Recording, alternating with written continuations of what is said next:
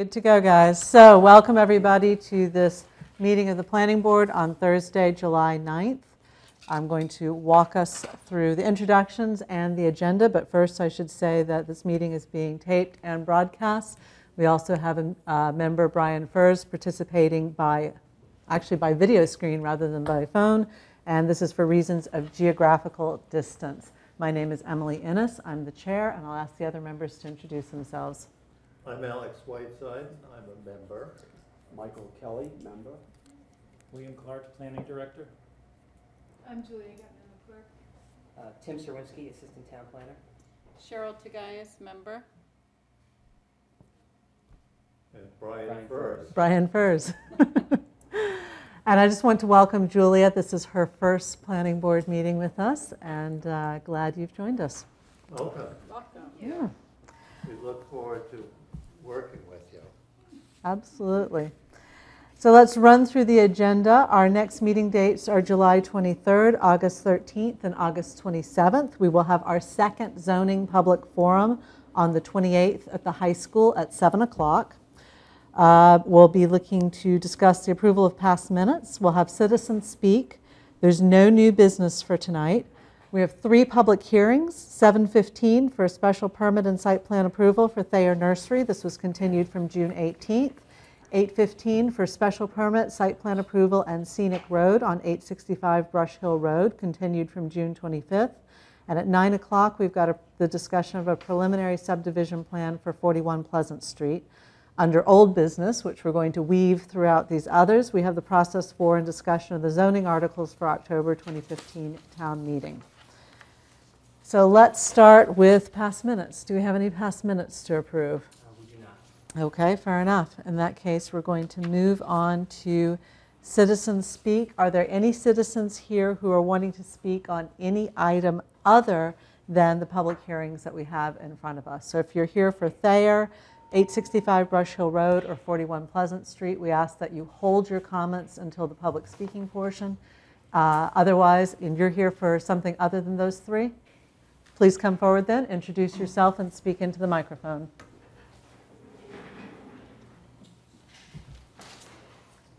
I'm here for that, but I'm also here for another reason. Okay. And that is the master plan. I find it, and the conversation, particularly about Alex's comments in the Milton Times, to be alarming.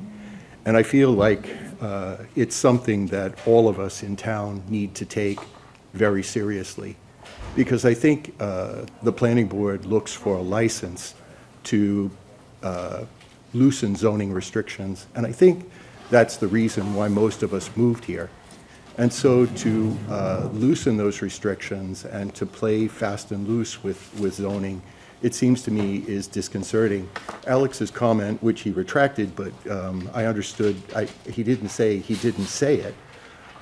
He said, you know, he would have no problem with a big box store on President's Golf Course.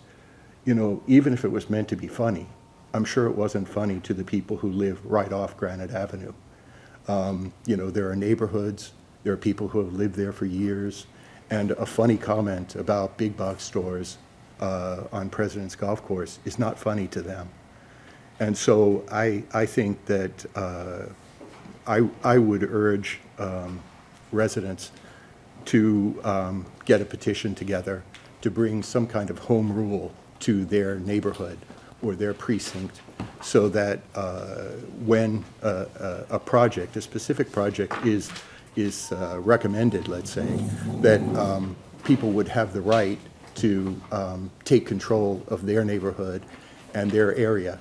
One of the things that I had noted during the master plan meetings, I noted on several of the exhibits, was that we lack infrastructure. So, you know, it might be a hypothetical, but putting a big box store on Granite Avenue with the current size of the roads would create a huge block. The whole idea of getting off of Route 93 and trying to get up Granite Avenue with all the traffic that exists today to a big box store is outrageous. I think before any commercial projects can really be considered, we have to look first at infrastructure, and I think we don't have it. So, you know, just to protect the town that we live in, and to keep in mind the reasons why we located here. I think, a petition where we introduce the idea of some local control over projects that may be introduced in our areas needs to be done. So I think, another thing that I constantly noted during the thing was my concern over airplane noise and the impact on property values. And I think, like the basics, infrastructure, threats to our property values have not sufficiently been taken into consideration. So I think it's important for us to look at local control, look at local approval. Let's not devastate an area just in the pursuit of additional tax revenues. I think that would be a mistake. Thank you. Thank you for your comments. I'd Whoa, like whoa, to- whoa, whoa. I was in the middle of a sentence, so hold on for a Just a second. point of order, is that we didn't get a name and address. Oh, I'm That's sorry. all. Thank you. Yeah. Come forward. I had two of you jumping. I I just wanted to get that before he ran off. Phil Johanning, 23 Parkwood Drive. Thank you very much. Thank you. So, just a quick note, that I'm going to recognize Alex. Thank you for the point of order. The master plan doesn't actually recommend a big box store in that area, and I'll let Alex speak to that because I think he was going to. But I'm certainly very pleased that people are looking at it. And I did not see the article in the Times because I wasn't here this weekend to catch it. So, Alex, I don't know if you want to address that very quickly. I deny making the statement that I endorse a big box store on the President's Golf Course. And I note that the President's Golf Course is under conservation restriction and couldn't possibly be developed. All right, so we have about 6 minutes until our first public hearing starts at 7:15. So why don't we, as I said, we're going to weave the discussion for the zoning articles throughout the meeting as we have breaks between the special permit and site plan approvals that we're looking at today. So we had a good forum. Was it 2 weeks ago now? Last week? My sense of time is thrown off because of how busy we've all been. But it was attended by about 40 people or so, I would say, roughly. Tim and Julia have been doing a great job typing up all of the responses. So we had the visual preference survey, which people sat and drew the circles around the things that they wanted to do. We also had a dot exercise, so they've tabulated both of those. You have the initial results were sent to you by email today, so I'm not expecting anybody to have looked at them. I had a very quick look at the results of the dot exercises, and they were really interesting. Tim has also put this up on the web, so anybody there can actually take, who has access to the web, can actually take both surveys. Tim, do you want to tell us about it? If you go to the planning board website, it's on the bottom of the page under, I believe it's 2015 planning board zoning survey. It's at the bottom of the page. It's an online survey. It recreates the same exercise that we did at the forum. So if you didn't get a chance to go to the forum on June 29th, you can still chime in. We've already gotten between 130 and 160 responses, depending on, some people didn't really finish it. It's a little long, but if you stick with it, it gets really good at the end. It takes about it takes about 15 minutes to do. I think you timed it. So Between 12 and 15 minutes. Yeah. So. And people should know that in the visual preference survey, because we went through this in the discussions at the forum, it's supposed to be your initial quick reaction. It's not a deep analysis. So that survey will be up for about 4 weeks. It actually will overlap with our next forum, so we're hoping that people take it, give us some more feedback, and we'll be using the results as we get them to tweak what we present in July, and then once it closed, the final results to tweak what we present in August. And as we go throughout the evening, I want to talk a little bit about what we're doing in July, but again, it's July 28th at the high school at 7 o'clock. Whereas before I did all the presenting because we had such a short time to prepare for it, the various different planning board members with the different zoning articles will be doing presenting of their individual zoning articles, and we'll talk a little bit more about that. We're going to again have some interactive sessions, which we'll talk more about tonight. and go from there. So Alex, I believe you said you have a report on what your status is on your zoning, so we can just do a run round of where we are if you want to start. I've submitted an article on amplified music for typing. I've submitted an article on non-conforming buildings in residency zones, residency districts, and I anticipate that after it's typed, it can be sent to Ned Corcoran, since he has Right. indicated interest, and the so-called great estate, even though, in my opinion, the only great estate basically is the Eustace estate, and then there are some lesser, although very fine estates. Great estate is so much easier to say than lesser but very fine estate. So, Yeah, in any event, I anticipate some thoughts on that, and I will process them with a number of people. great, excellent. Cheryl, how are you doing with yours? I have accumulated some of the sample bylaws that were Great. recommended in the master plan, and I have assembled there's some model bylaws that the Okay. state has. So, so my next task is to, since we have inclusionary zoning in some of our zoning code already for specific sites, just to see where they need to be modified. Okay. And the same thing for the accessory. Okay, great. Because we have it, I think what we're going to do is modify what we have. Is that your understanding versus a whole new I'm section? open for Okay. discussion. I think it will depend on what you find. It Certainly might some be of the easier results to on that were do, good. yeah, I mean, it might be maybe easier easy- to do just a new Right. section than try and redline what we have. Right. So if you're open to that, I think I might suggest that's the Yeah, track have a I'll look take. at it. Okay. So the results that we received so far from that small sample size were pretty interesting. Yeah. Brian, how's yours? How are you coming along with yours? You ready? You Brian? It doesn't get through to him. I don't here, think- right here. Oh, there you Yeah. are. How are you doing with your zoning? I've begun to accumulate other zoning articles to review for research, but I've been out of town pretty much since our event at Fuller Village, so I have some work to do next week. I'll be catching up next week. Okay, great. So I've got B&Bs are pretty much done, although I actually need to tweak them based on the results that we have now. Lighting's pretty much done. Sign by law and institutional review I need to do some work on, and that brings us to 7:15. So let us move to the public hearing. We are going to open the continued public hearing for the special permit and site plan approval for Thayer Nursery. Because this has been such a long hearing process, I'm going to review again where we are and talk about the next steps. So the board is in the process of reviewing an application for a landscaping business.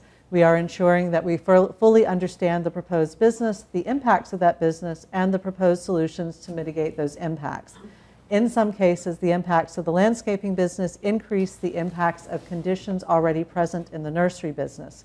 For these conditions, the board may consider mitigation measures that may reduce the impacts of both the proposed landscaping business and the nursery business.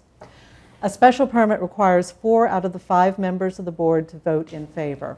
Only 4 members of this board are eligible to vote, as Cheryl Tagayas was not on the board when the public hearing was opened in March. Cheryl is, however, allowed to participate in asking questions of the applicant during the public hearing process and is allowed to participate in the deliberations once the public hearing is closed. Board members should make any final requests for additional information during this public hearing. At our last meeting, we discussed closing the public hearing during this meeting. It is my understanding that there are some outstanding pieces of information due from the applicant. We will continue this public hearing to a later date to receive that information and any information required as a result of tonight's meeting. Such information must be given to the planning department the Thursday prior to our next meeting for distribution to board members and for posting on our website for public review. When the public hearing process is closed, the board will begin its deliberations on this application and identify the conditions that would be required should the board decide to grant a special permit to the applicants. During the deliberation process, there will be no public comment allowed, nor will the applicants or their representative be allowed to comment unless I direct them to do so in response to a direct question from a board member to me. I will consider requests from board members for clarifying information from the applicant. Just a reminder, this application and the zoning are for the landscape business and not the nursery. Comments should focus on the landscape business and not the nursery. The board expects constructive comments on the impacts and the potential mitigation. Statements in support of the application or against the application should be short. This is a public hearing. We expect people to respect the others in the room. The board will not tolerate comments or outbursts that are derogatory toward anyone, whether in the room or absent. The board will also not tolerate interruptions of the meeting. Tonight's process will follow the same process we've followed before. We will hear a report from staff on outstanding items and any new information received. We'll get an update from the applicant or their representative on outstanding items. Board members will be able to ask questions. We will then do testimony from members of the public, and I will review the rules before we do that. Then we will identify any remaining outstanding items for the next meeting. So, Tim, it's over to you. Any information received from the last meeting? There was some correspondence that we've received over the past few days from some of the abutting neighbors. I think that those, I handed those out before the meeting. I emailed them out to the board. Need them, and just to clarify, those are all entered into the public record. Yeah, and absolutely. Distributed to all of the members of the board, Yes. not just those listed. Okay. And we received some information from the applicant yesterday evening. This is this package of information that you've got here. Okay. It was delivered in hard copy, so it didn't have electronic copies. There's a memorandum. There's some definitions of terms that might be, I suppose, of interest. And I would probably ask the applicant to come up and explain what's in here. Okay. And finally, also, this afternoon, the applicant sent in, there was a question about the qualifications of their sound engineer. Okay. And so that information came in this afternoon, also included in the pile of papers I handed out before the Okay. meeting. All right. In that case, if that's it, I will look to the applicant's representative, Ned Corcoran. Do you and your client wish to come up and walk us through this information? And also let us know what items are still outstanding?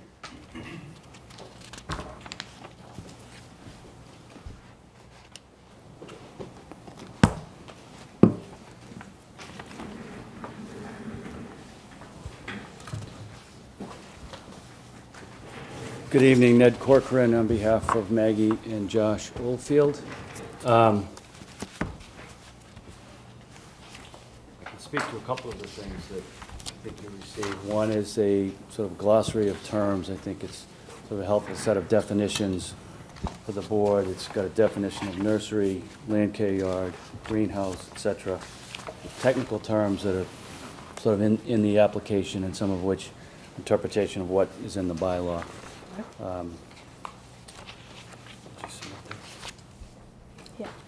There's an activity schedule which proposes or identifies in tabular form when, time of day, time of year, different activities would occur, sort of bulk out agricultural products, land care, yard deliveries, time of day based on Monday through Friday, Saturday and Sunday, and then time of year would be sort of March through December.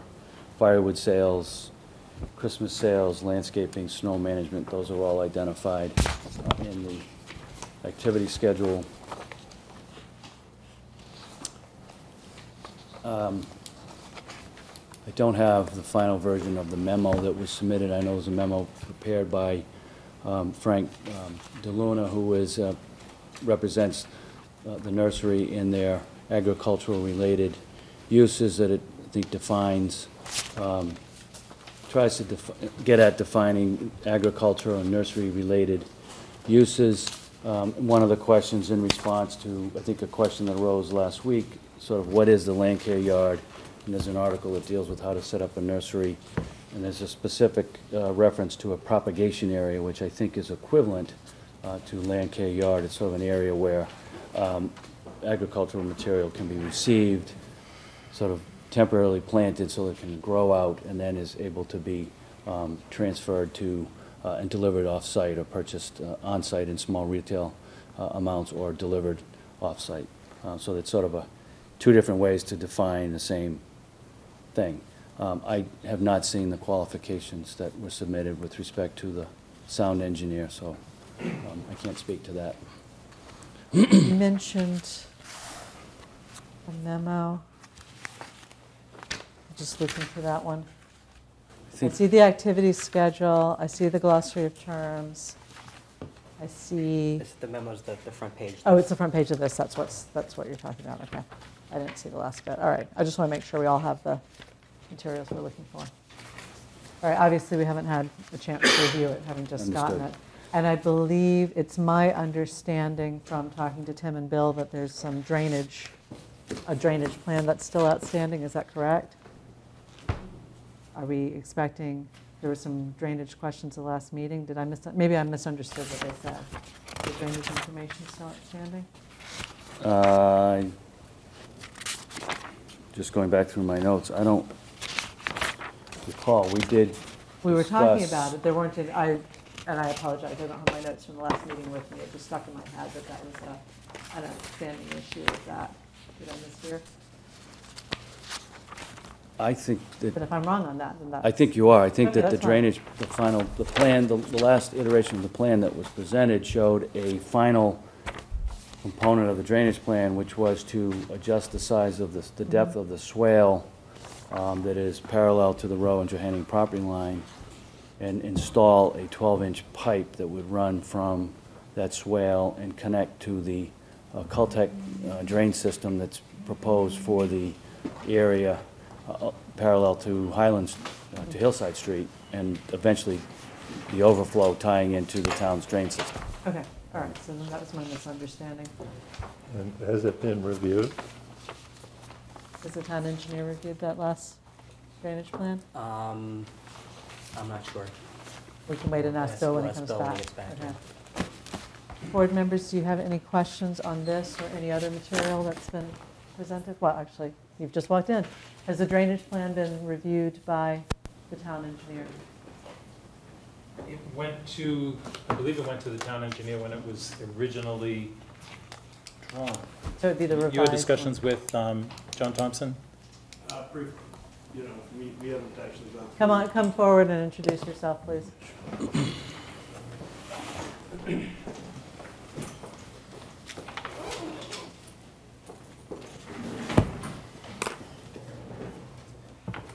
Good evening. My name is Jim Burke. I'm a registered civil engineer in the Commonwealth of Massachusetts with offices in Quincy, Massachusetts. And we've done several iterations of drainage on this particular project, and I've talked to John Thompson a number of times with regards to how to control the runoff off this property and into the town system. And what we propose now is kind of a new swale, collection swale with a flared end to collect the runoff and bring it towards the Caltech chambers, which have been there for a bit. And it just gets, for us to control the runoff, we have to collect the runoff.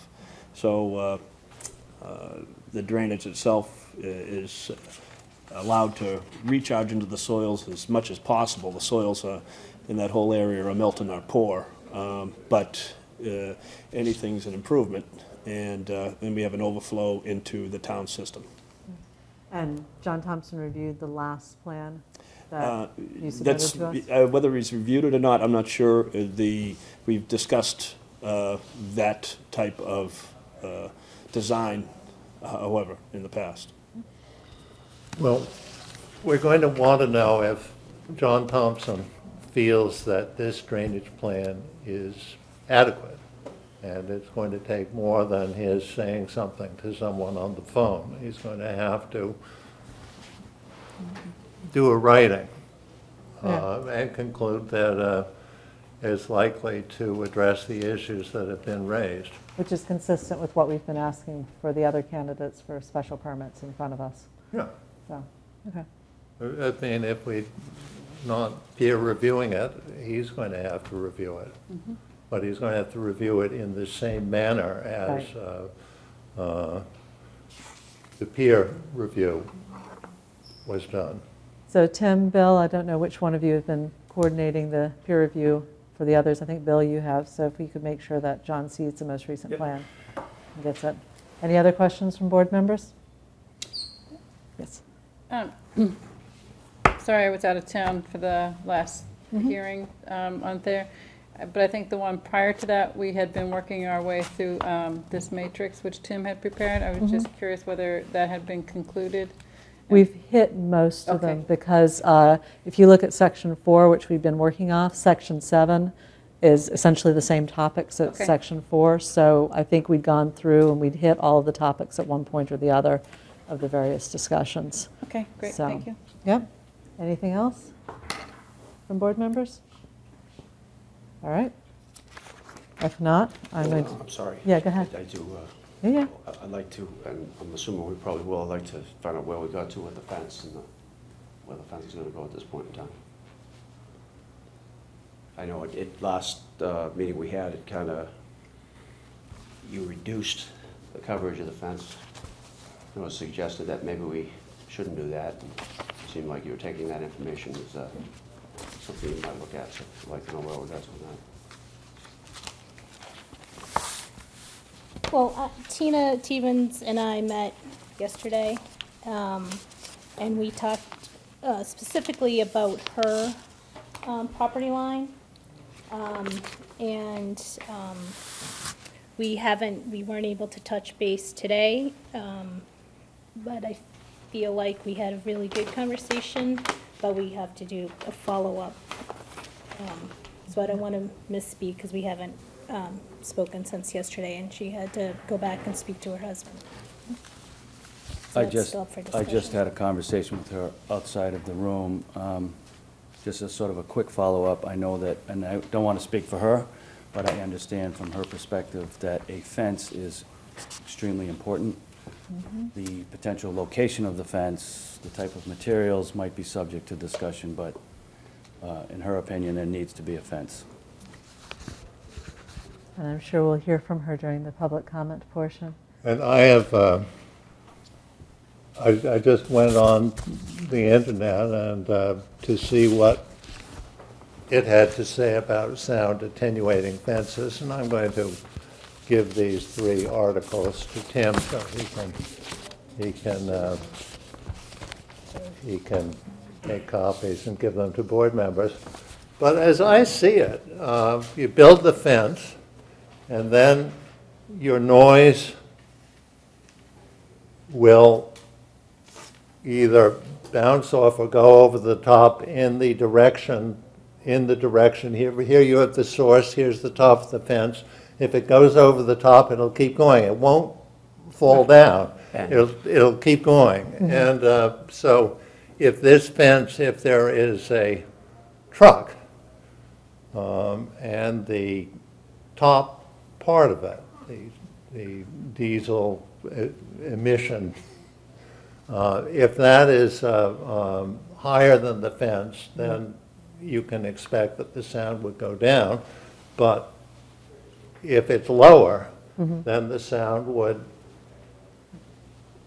wouldn't go down. It would go in the direction it hits on the top, and then so you take whatever you start with. If this is your sound emission, this is your fence, then the sound will go, and then it'll keep going up. So the question, as I see it, from these articles, and I will give them to you, is whether or not the sound creation points are higher than the top of the fence, and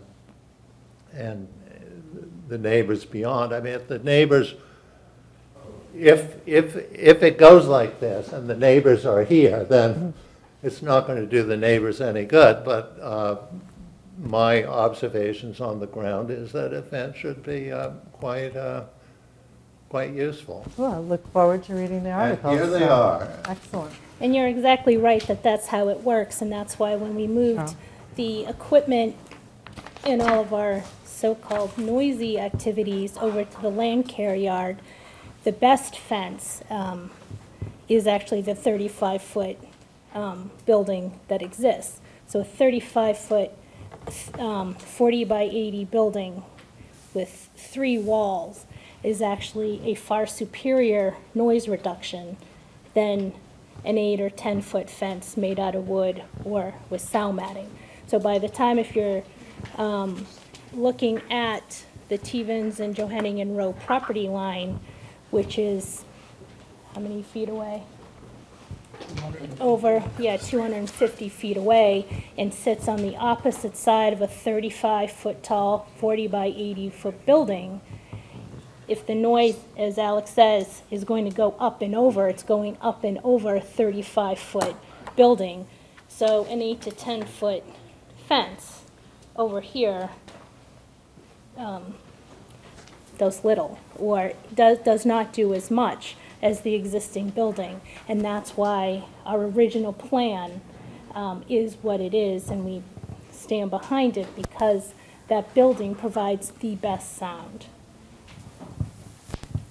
Any other questions? Just a comment. Yeah. I think you'd still be advised to continue the fence around it. Right. And I to, mean, it seems to me, just from, I don't have any firsthand understanding of what goes on regularly. I drive by once in a while, but it seems to me that I keep hearing that a lot of the situations with bobcats, and they're probably a more continuously operated machine on the site, so I think it would be best to carry the fence around. And like I said before, it only stands as a point in your favor to make every effort to mitigate, even if you think it's doubling up on the mitigation. And we fully understand that. We just wanted clarification. Brian, any questions from you? I'm all set at the moment. Okay, great. And just to your point, Mike, about where we are in the situation too, is for any of the mitigation measures, as we've collected the information from the applicant, as we've heard from the members of the public, when we get to our deliberative session, if there's a difference, then the board will have to make a decision as to what we think the conditions will be and see where we go with that. We So, we can stipulate that the fence has to be a certain position and height and so forth. we can always do that. Then the applicant always has the right to say we're not going to do that, and then that throws us into another question at that point. Well, then So- we'll accept their application as is, and So, but just to let you know, we have that ability to determine what we would like to propose. So, all right, so since there are no further questions from, I yes. have another question, sorry. We have a petition. It's called Fair Nursery Memorandum, and it's submitted by a lawyer named Francis Giluna of Murtha Kalina LLP. And it says that they don't need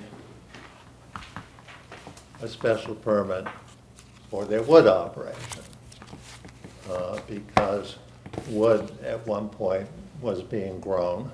By wood, do you mean Firewood. firewood? Okay, just double checking. Firewood was at one point being grown, and therefore it's basically a sale of a nursery material, although somewhat changed from what the usual nursery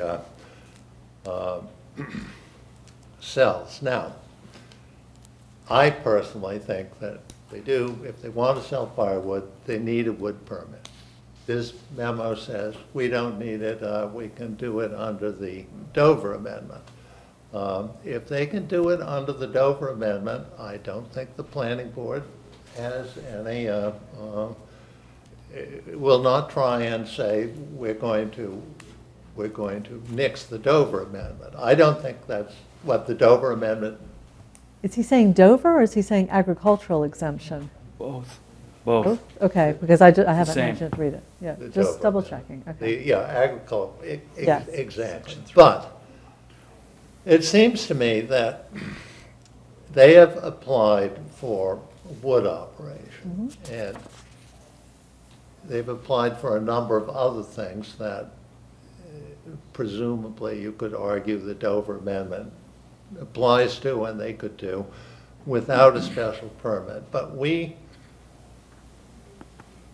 you know, if you want a special permit for a wood operation, fine, but don't say to us, but we don't really need this permit, so you better make it wide open, as if it were the Dover Amendment. If we give you a permit, we will attach conditions to it. And it won't be the same thing as doing business under the Dover Amendment. And if you don't want to apply for a special permit for a wood operation, you can say, scratch that bit of it. And that, of course, would make it easier for us. But I do think that getting a memo like this saying we don't need a special permit for this, we can do it anyhow, we need to know just where the applicant is standing on this particular issue. Do you want the permit or do you not want the permit? Yes. So basically what this was, again, was just clarification. We do want the ability to sell firewood. It just was our position where we're coming from. And, but But you recognize you might be wrong, so you just assume get the special permit. Correct. All right. So Fine. you're not, The way I interpret it is that we're willing to give something up from our perspective to gain something on the other You end. don't give anything up. If No, you we don't give the need the ability- special permit. No, we Let give Lynn up, we're giving up our ability to sell all the wood we want to sell. That's how I interpret this. Well, under the special permit, that's right.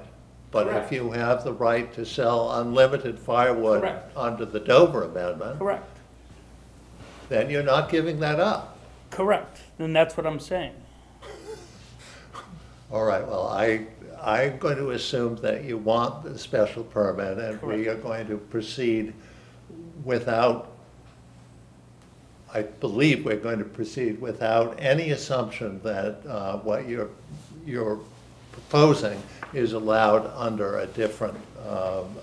Right, understood. We just want it recognized that as part of the negotiation that's been going back and forth, that's a concession we're making.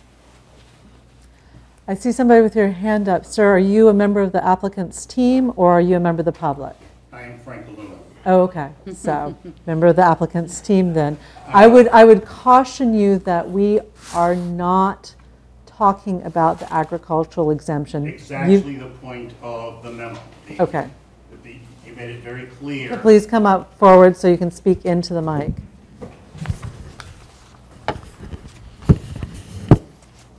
You made it very clear last time that the special permit is being focused on the landscaping company. Yes. So the permit is to allow the landscaping company to sell the firewood. That the Right. clarification on that, maybe I wasn't as articulate, but yes, they fully realized that the special permit is for the sale of firewood by the landscaping company. Good. That's, Excellent. Thank you. Emily, may I speak to that just for a minute? Yes?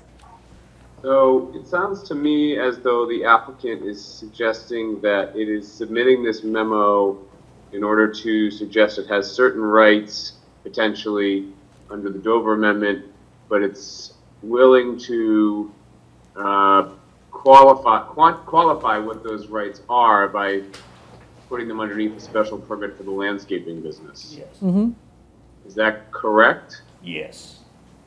So is a condition in the special permit, I guess I'd have two questions. One is a condition in the special permit allowed that would, by law, that would allow the planning board to require that the zoning of the Dover Amendment not be later applied to extend those rights? And if so, and my second question would be, do we want to do that?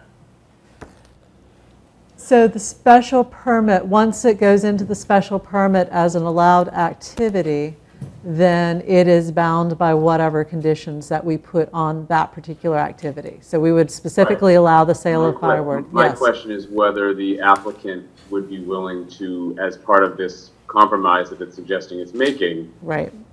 say as part of its special permit that it won't evoke rights under the Dover Amendment through a nursery business or some other right outside of those parameters. But I just, Well, yes. I think I got a good point to this. I'm not the lawyer here, but as I'm reading this memo, it's supposedly quoting the Dover Amendment, which says no zoning ordinance or bylaw shall prohibit what's allowed under it.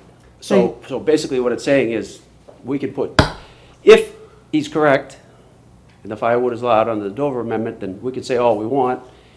And I just heard a minute ago, he said, well, you sell the firewood under the landscape business. Does that mean they're going to be selling additional firewood under the nursery business? So what I think I hear you both saying is, should we, in their special permit, require that they give up the right to sell any additional firewood outside of the conditions that we put on here? I don't think that. Yeah, it would be the special permit would rely on that condition. But that's just what the Dover Amendment says you can't do. Right. It says you can't legislate away their rights. That was my first So question. the only thing we could do is go ahead with what we're doing, write it into the permit, and if they want to go and start selling firewood and we say, well, you can't do it, then they could fight it in court that it's part of the Dover Amendment. If I think that this issue is being litigated already, and I anticipate that there sometime will be a decision. But if we give a special permit for sale of firewood and say this is what you have to do to sell it, and they turn around and say, well, that's just the landscaping business, the nursery is selling firewood too. If the nursery has no right under the Dover Amendment to sell the firewood, we would take this as an egregious breach of the special permit for the landscaping business. So I think it would be appropriate at this point to ask the applicant to respond. What is your intent? Is your intention to sell firewood only under the landscaping business, under the conditions that we might impose? My intention would be to follow that, yes, unless we give up the whole landscaping permit, then I would say we're not landscaping anymore, we're refocusing our business model, and I don't want to landscape on the property, but I'm gonna. But if you did that, then of course we might not be here.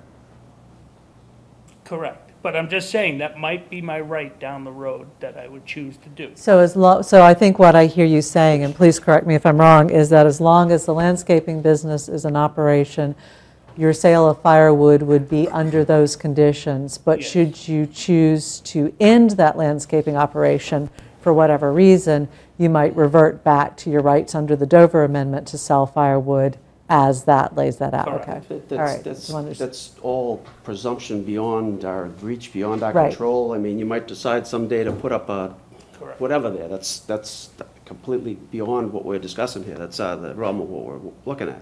But for, I mean, my understanding is, I'll say we, maybe everybody, we doesn't agree, but we don't buy into the fact that the firewood is a right under the Dover Amendment. That's irrelevant, though. right, To us, exactly. right now. Exactly. We believe it's part of the special permit. They'll go with the special permit. If they ever attempt to say, well, we can sell more or do different because of the Dover Amendment, that's a different fight. And That's a different discussion. Yes. I And the agree. landscaping business has no rights under the Dover Amendment because it is not a farming enterprise. Right, and in fact, it only has the right to sell firewood if we grant it. That's a may under the zoning. The planning board may grant the ability to do that, but we do not have to. It's not a shall or a must. So, anything else? Brian? I'm all set, thank you. Okay, Alex? No, I think that we're getting there. Cheryl? Yep. Do we have a site plan in our possession now which reflects what the applicant is proposing with regard to fencing and fencing locations? Have you provided your final site plan to us? That might be helpful There's no, to have. No. No? We Okay. can, I mean, it may be that I we think- are going to have to specify what the I plan think- should show. I think at this point, we would prefer not to spend more money on plans, but wait to see what comes out of the board's determinations, and then the final plan can reflect the permit as determined by the board. But Okay. it's a moving target where and what fences are being located where, and Okay, so another question then. Yeah? The latest plan that reflects the latest stormwater, is that the most current plan? That would be the one I received want to make on, sure we're looking at the most current plan. yes. So that would be, the okay. one we received June 18th. Did we get that electronically, Tim? Okay. Is the timing possible? The 18th? Okay.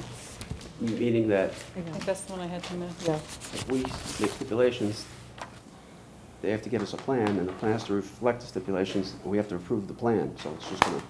Once the public hearing, as you know, once the public hearing is closed, the clock starts ticking for our deliberations, for writing it. I did speak briefly to Mr. Corcoran a few weeks ago when I was letting him know that I was not going to allow the discussion of agriculture, and that we would need an automatic extension because this is going to be quite a complicated set of conditions for us to review. Tim and I are already working sort of from opposite ends, just not on a draft special permit, but just on a draft of how the conditions would be written. I've got an outline.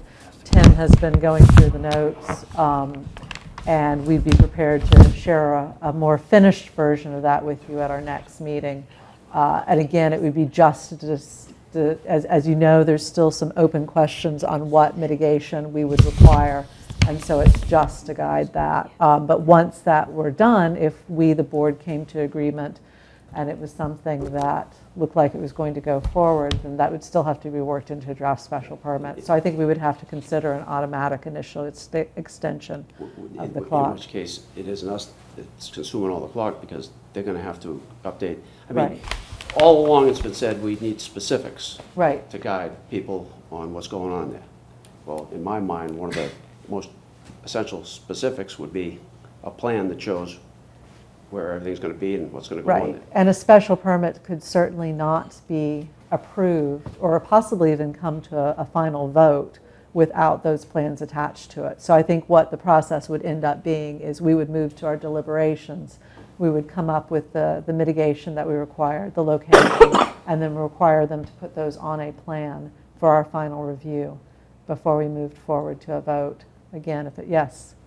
So with respect to that, I think the modifications to these plans can be done very quickly and can be submitted back, in plenty of time for a next meeting. And I think that it is possible, I don't know that it's likely, but it is possible that based on discussions that took place between Maggie and Tina Stevens yesterday, it is possible that the parties, the abutters and all the parties could agree to a set of fencing requirements that would meet everybody's satisfaction. I can't say personally that I'm optimistic that that would happen. It's possible. And if that's the case, certainly we would prepare a plan for submission in accordance with what that agreement is.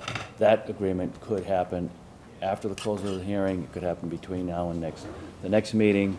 Those are possibilities. And certainly some sort of agreement between the applicant and or among the applicant and the abutters would be preferable to a board-imposed condition. So, yes. I do have a question, because I think it's important relative to question of fencing. Could you describe how much bobcat activity is expected between the barn and the greenhouse and the property line to the northeast, the three abutting properties there? So where you have nursery stock as part of this plan. How often do you anticipate bobcats in that zone? That area tends to be the most expensive nursery stock that we have, so there is less activity in that area just based on the nature of the plant material. It's larger material that's not as common to purchase. It's larger evergreens, and we did that intentionally to give us a sense of separation, but it's not a typical commodity that the average homeowner buys requiring equipment. So that type of plant, is there a time of year that that's planted? So is it that bobcat activity would be 12 months out of the year there, 6 months, 3 months? Can you give us a sense of that? I would feel comfortable saying the material comes in by May 1st. May and June is a possible timeline, and then again in the fall, September through the end of October. So 4 months. And planting season would be then between that May time period and that October time period, so? Correct. So between May and October would be the likelihood of the bobcat activity in that zone, or is it 12 months pretty much? No. No, okay. It would be less than, it's actually concentrated in 4 months. In 4 months? Yes. Okay. Unfortunately, those are the months that people hear it. I just want to understand, Yeah, you know, as you- and the frequency during the day then would be? Very minimal during the day. As Josh explained, the trees are larger and pricier in nature. So just typically, we get a delivery in of evergreens. This year was a little bit later because of the weather. And just to walk you through the process, in the spring, what we do is any material that is, that we have growing, we dig up in the spring, we root prune, we re-burlap, we do any pruning necessary, and then we replant. So probably in the spring, that field would probably take 1 week to prepare and do all that activities. Each field that we have is about a week of time and investment. So for 1 week, it probably is a more solid bobcat use for 1 week in the spring. Once it's planted, the plants are there for the duration of the season, which is until basically Thanksgiving. And we only access that area if we sell plant material from that area. So we might not have a bobcat in that area for 2 weeks straight because we haven't sold anything from that field. Or there might be a customer might come in and want a larger sized evergreen, and I have to go in with a bobcat and dig it out and put it in their truck. A landscape job might occur where we might have to take 10 arborvitaes from that area, and one morning it might take a half an hour to load and then it's gone. So of the busyness, that area is the least busy throughout the duration of the season. Okay, and then the zone on the, I guess, easterly property line, I know that there's the new land care yard, but then that area between the bins, number 25 through 32, and the barn, is there going to be bobcat activity in between the fence and the barn and the bins? Right, so that is See what I the, mean? Yes. that is the land care yard, and that is the busier area, and so that's why our original proposal had the sound attenuation fence, it had the berm, it had the 8-foot fence, because we realized that that's where more daily activity will occur. And so that's why we have agreed to having an additional grow-out area on our side of the fence, so there's a true 30-foot buffer, but it's closer to Josh's house, it's more centrally located. This is the area we're talking about, Maggie, right? Yeah. Okay. Yeah. And before we were talking about this, or were you Correct. talking about this as No, well? Just no, this, right? Just that, yep. Okay. Yeah, yeah. And so we've agreed to, initially in our original proposal, was doing a forward-only traffic pattern behind the barn to minimize the backup beep. But then through this whole process, Pam said she didn't want the trucks in that area, so we agreed to close that area off, eliminated the forward-only traffic pattern. So now all the more truck activity is closer to Josh's house And that's where the compost will be. Can you point to that, Maggie? Yeah, right where Okay, Madison, thank you. right there. Yeah. And I think you may actually have a slightly older plan because it's yeah, not showing the narrowing around the barn that prevents trucks from coming through okay. and the landscaping on Okay. there that we received at the last one. The receipt date on this is June 16th. Okay. So that's the There may have most been current. another one. Is that your date? The title block date, it says June 15th 15th, yep. Okay. on the revision. All right, so then we need to, okay, so then we had talked about at previous meetings, that was bumped out a little bit more, and this area has been narrowed from the original proposal so that the trucks could not move through there. I mean, most of the activities is going to be around the loose materials and the bends. Correct. So on the westerly side of those bins. Yeah. And so the load, we can't, according to the zoning, the loading is, has to occur 40 feet in. So even though the fence is 15 feet and then there's an additional 15 feet in front of that, the loading area is an additional 10 feet away. So the total area of the closest truck is 40 feet. Anything else from board members? I want to make sure that we get the public comment period in before our next public hearing starts. Anything else? All right, in that case, we're going to ask you all to step back. Hang on. I'm going to open the public testimony part, give the usual rules. So here's a reminder, wait to be recognized before speaking. Come to the table and give your name and address. Speak into the microphone. When you are done, please leave the table. Now, we do have 2 other hearings tonight, so speakers may only speak once. All questions or comments must be directed to the chair. Speakers may not cross-examine the applicant, board members, or other speakers. Applicant will be asked to respond to questions at the end of the public input section. Now, I recognize a number of faces, so I'm going to ask first if there's anybody here who has not spoken at a previous public hearing. So in that case, the first hand I saw was yours. Come on up.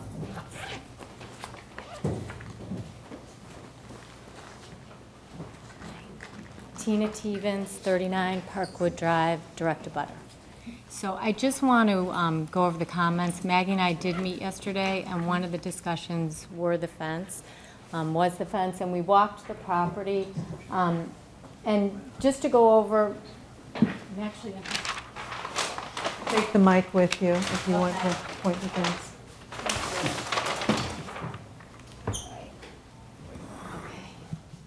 so looking at the plan, this is our property here, and this is what they use as a grow-out area, and this is where trees, what you were discussing, bobcats come, they load, they unload. So there is activity, and I do get, bobcat noise here.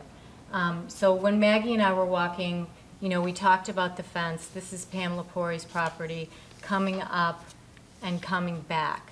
And I just felt that there was ambiguity to where exactly the fence was going to be placed. So Maggie, actually, they had some orange paint, and they had put it down, and she said, okay, from Pam's property line, she showed me the 15-foot marker coming off Pam's property where the fence would then go, and then walking back to our property. We have a buffer, a little bit of shrubbery there right now. I'm going to say it's like 7 or 8 feet of, Charlie Brown trees. It's not a lot. You can see, directly into our property. And then we do have some trees that were planted that Josh had mentioned before that are all dead. So Maggie mentioned, that those trees and then the shrubbery and then where the fence would actually be placed. And then in walking back here, if you actually walk from my property to Johanningen Row, there's at least a 42-inch drop-off. I am definitely, our property here, Chris and I have a higher elevation than when you go to this property. So in placing the fence, on our property, it's a little easier. You can see that you could run a straight shot, and then it gets a little convoluted when you go over to the Johanningen Row, because they are at a lower elevation, and then you get into the water problem, the drainage issue, then it's mud. You really can't put a fence into mud. So what I said to Maggie is, our first choice is definitely not a wood fence. I mean, this is not an area, it's shaded, there's water, you know, I don't want to deal with this and go down this rabbit hole again. Everybody knows, and not to go back in history, but we started this in 2002, and here we are again in 2015 and talking about the same things. So I'd really want something permanent, and my feeling is a chain link fence, you put it up, you don't have to maintain it like you would a wood fence, and not to go back. And my big thing is definitely the acoustical barrier and getting some type of sound attenuation on that, because I don't want to go through this again. We definitely, there's always going to be a bobcat. There's always going to be a bobcat accessing these trees. There's always going to be a truck that has to access this area to unload the trees. So there's always going to be activity. So knowing that, I'd like something permanent. But where the exact location of the fence, you know, I'm willing, and I said this to Maggie, is to meet with Josh and to meet with my husband and actually walk and say, okay, ideally, obviously Maggie doesn't want to give up any of her property. And we want the best buffer that we can. So somewhere in the middle, there needs to be a compromise, and I definitely realize that, and we're willing to discuss that. So that's what we talked about yesterday. But the slippery slope is, this really, to me, for an acoustical barrier, it needs to be continuous. So you really need to start it. If you're starting at one point, you can't then have an opening, because that makes no sense. If you have an opening, sound's going to go through the opening. So whatever is decided here, you really have to have a straight shot, you know, and agree to that to go across. Because if we have a, you know, 15-foot run and then open it up 7 feet and then go another 15 feet, that's not creating the barrier, you know, the permanency. So I think that really needs to be looked at closely as far as the actual placement. Yeah. Great. That's it, short and sweet. Thank you very much. Thank you. Does anybody else wish to speak? Yes, sir, I saw your hand next. Mike Giuliano representing. Please come up and have a seat and introduce yourself.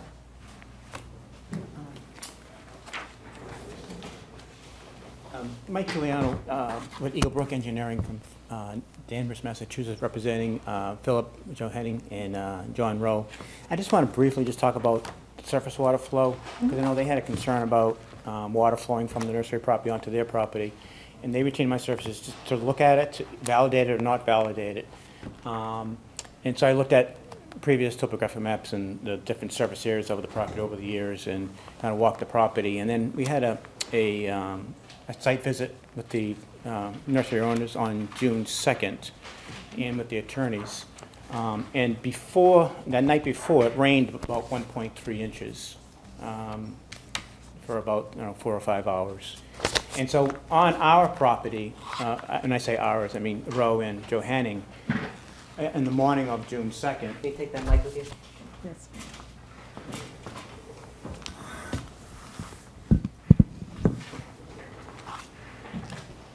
On the morning of June 2nd, there was a lot of ponding area here, and water was flowing onto the abutting property and then flows out towards the street. And actually, it was a significant flow, so it was a lot of water. Then we met on the property and walked it. And in this area here is kind of a walkway, but there was like rivulet area where you can tell there was a lot of water, not only velocity, but volume of water coming from this area here. And there was some ponding of water here. And then we went to our property, all of us, and kind of looked. And there was a difference of opinion as far as whether or not water from the nursery actually flows onto our property. Mm-hmm. And then our meeting ended. So my next step was to wait for a storm event. So on June 28th, we had a storm event of, I think it was like 1.7 inches. It was early Sunday morning. So I went out there Sunday morning, 7 or 8 o'clock. And what I saw was a tremendous amount of water coming from here. And then it just flows right onto our property at 2 locations. One's over in here, another location here, and this whole area just ponds. And this whole area was just wet, probably 1.5 inches or 2 inches of water.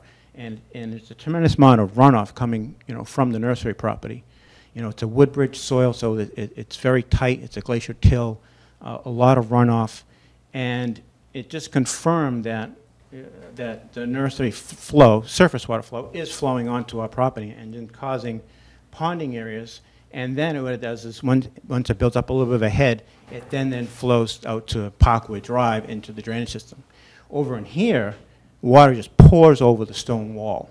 And there's a large pond area. And this is only a 1.7-inch rainfall event, which is roughly about a one-year storm event. And I have, if the board would like, pictures of what I saw that day. If the board would If like. you have them with you, that'd be great. I just have, I have 3 copies. We can share them around and make sure one of them gets into the record. So the first set, the first picture just shows that area that I'm talking about. We have rivulet area where water comes down. That's where most of the water is coming from. And then the second photograph basically shows water coming through the stone wall. That's basically our property line, under the stone wall and flowing onto our property. The third picture actually shows water ponding and then going through the chain link fence onto our property. And there's 2 locations on that photograph of where it actually enters the property. And that water is roughly, during that 1.7-inch rainfall event, it was roughly 6 to 10 inches deep. So it was fairly, large volume of water. That's the third picture. That's the fourth picture. It shows the yard of Joe Henning and Rowe. You see some small pond areas, but that whole area I kind of highlighted in red. There's about an inch of water. Actually, you can't see it because it's basically below the top of the grass here. But that whole area is just has an inch of water, and it kind of flows in the northerly direction towards Parkwood. Emily? Yep. Can we have the applicant's engineer address? They will get to speak at the end of the public comments, but if board members have questions, because this is a complex subject, if you wish to ask questions of them, you may do so. Well, I just want to mention, I feel as if the civil engineering component of this really is, I rely upon the engineers for their, if the proposed design, the most recent one, how it would address this kind of runoff. That's Yeah. I mean, the whole And purpose. actually, that's my next question. My whole purpose Go of the ahead. presentation is just to confirm that water is flowing, because I think when we went out there, we did go out with Mr. Burke Yep. at that site visit, and there was just a different opinion of whether the water flows from the nursery onto our property. And then during the storm event, I confirmed that that's exactly what happens. And so that's, the reason for me being here is to have on record that water is flowing, surface water is flowing onto our property from the nursery property. It's uncontrolled, a lot of sediment in it. And the last 2 pictures shows the area of hillside in Harland where water just pours over the stone wall, and then it ponds in that corner over there. So there's a tremendous amount of stormwater because there's nothing that is allowed to go into the ground because the glacier till. And the area, as far as adjacent to the buildings, are all hard-packed gravel with the machinery running over it, so nothing can really go into the ground. And you can tell by the amount of water that we had, it was only 1.7 inches, and you had a tremendous amount of runoff. Did you look at what was the date of the plan? The 15th of June. I saw the latest plan, and it doesn't address the surface water flow, and I'd be willing to work with the applicant to make sure this doesn't happen anymore. But the drainage plan, in my opinion, does not address this issue. And you gave your firm name, but just for the record, if you can give your profession, so we have it on tape, if you just My your name is professional. Michael Giuliano, Juliano, professional engineer, professional land surveyor. That's what I wanted to have. What did they address if they didn't address the surface water flow? They have an area of infiltration systems here that are about 6 feet deep. This particular area, groundwater table is probably at 30 inches, so a lot of these underground infiltration systems, in my opinion, are going to be in the groundwater table. They've got some type of drywall here, which doesn't really address the problem that's over in here. So I think there's more detail that's needed as far as preventing surface water flowing onto the Rowe Johanning property. So hang on, Mike spoke first. And then. But were they increasing the depth of the swale that runs along the property line there? I think creating some type of berm along this entire edge so water can't flow in that direction will help. Or isn't in fact, deepening the swale creating? Well, right now it is a swale. No, but I say they're deepening the swale. Deepening the swale? Which will catch more water. You'll catch more water, but I think what you really need is a physical barrier to prevent water from going in a northerly direction. Well, but you said it's the groundwater. If it's the groundwater, you'd have to. No, you'd it's have not to the put groundwater, it's Well, I surface thought you said water. it was the height of the groundwater in that area. Height of the groundwater as far in relation to the infiltration systems. So like these infiltration systems really aren't going to infiltrate any water. Well, it'll infiltrate the groundwater, you're almost. It basically will collect the groundwater. You know, actually they'll be full. Did you consider the fact that they're telling us that the hard pack that's in the area we have highlighted in pink is now going to be planted areas and more permeable? I'm not sure how permeable it can be because it is a glacial till material, so that material is not going to change. It's a glacial till to what depth? Well, I have the web soil. Do we have borings or any kind of test pits in that area? I don't believe, I talked to Jim Burke about whether they did soil tests for the infiltration systems. I believe he said they did not. Soil logs from the soil report online from the National Resource Conservancy District, you know, glacial till is going down. It's actually a drumlin, so it's could be anywhere from 20 to 100 feet deep. No, you get to respond at the end of all the public comment. Mike, Cheryl's got a question before you ask your next one, Cheryl. I was just going to ask the same question Mike did about the swale, but I again, would just like to request that we have opportunity to hear from the applicant's Absolutely. engineer before we conclude. Yes, they will get a chance to respond. So. And I think that once we hear from the applicant's engineer, that the tape of this has to be provided to John Thompson, and he has to address it. As part of his review. As part of his review, because, I mean, if you cared to address it in a report, that would be great. But we do have what you've said on tape, and yes. I think that it has to be reviewed. Yeah, absolutely. Just to briefly reiterate what Yep. Alex said, if you want to feed information to the town engineer that disputes the capabilities of the design system, then do so. Okay. Thank you. He may call you. Great. Thank you very much. Appreciate it. All right, we're continuing on. Yes, ma'am, I saw your hand earlier. Please come up.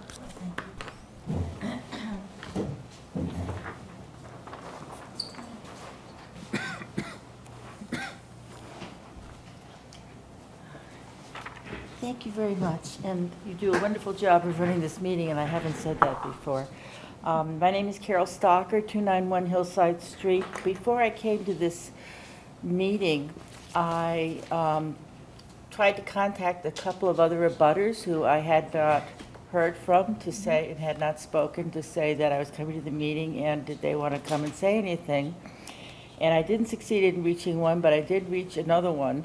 The second one, who is my abutting neighbor and is another abutter of Thayer's across the street. I'm at 291 Hillside Street. John Wiltman is a lawyer who lives at 289 Hillside Street. And he sent me this text, and I'm just going to read his text because I've spoken for me. John Wiltman wrote, quote, "We are on the Cape. Go as my rep. Tell them I very much support Thayer." End of text. Thank you very much. Anybody else wish to speak? Yes, sir, please come forward.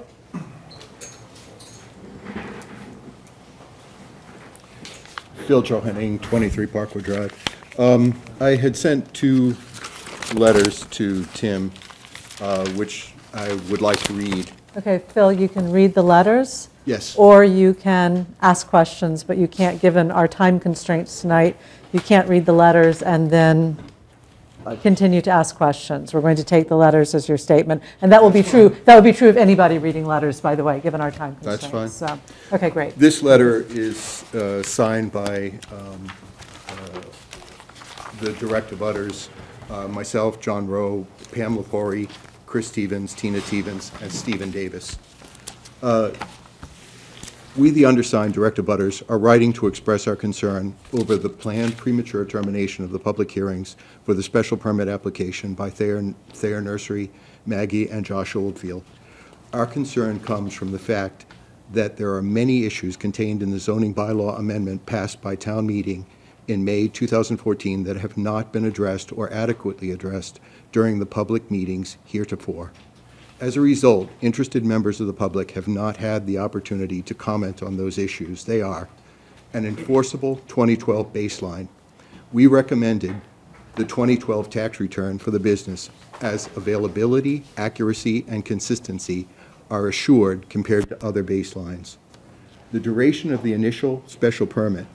As compliance has been an issue in the past, we recommend 6 months. The proposed hours of operation compared to the existing special permit. We think that the existing special permit is the most relevant because, you're supposed to mitigate the impact compared to what exists today. And what exists today is the existing special permit for the property. The bylaw amendment was written to give increased protections for neighbors compared to existing conditions. Enforceable specifics meant to control noise, light, and odor, to promote safety and to reduce inconvenience to neighbors. The building inspector also urged the board to identify enforceable specifics. Insufficient attention has been given to alternative physical layouts and operations which could be more compatible with the interests of all abutters and their rights to reasonable quiet and enjoyment of their property. A mitigation plan which identifies each source of noise, dust, odor, and also identifies effective measures to reduce and control each source. All of these things are from the bylaw itself. And,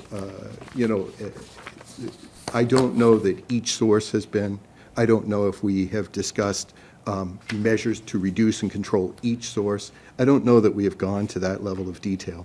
A lighting plan using lighting fixtures appropriate to a residential neighborhood, idling rules for equipment, storage of fertilizers, herbicides, and pesticides. The location must be more than 35 feet from the lot line, but we also don't know what type of containers.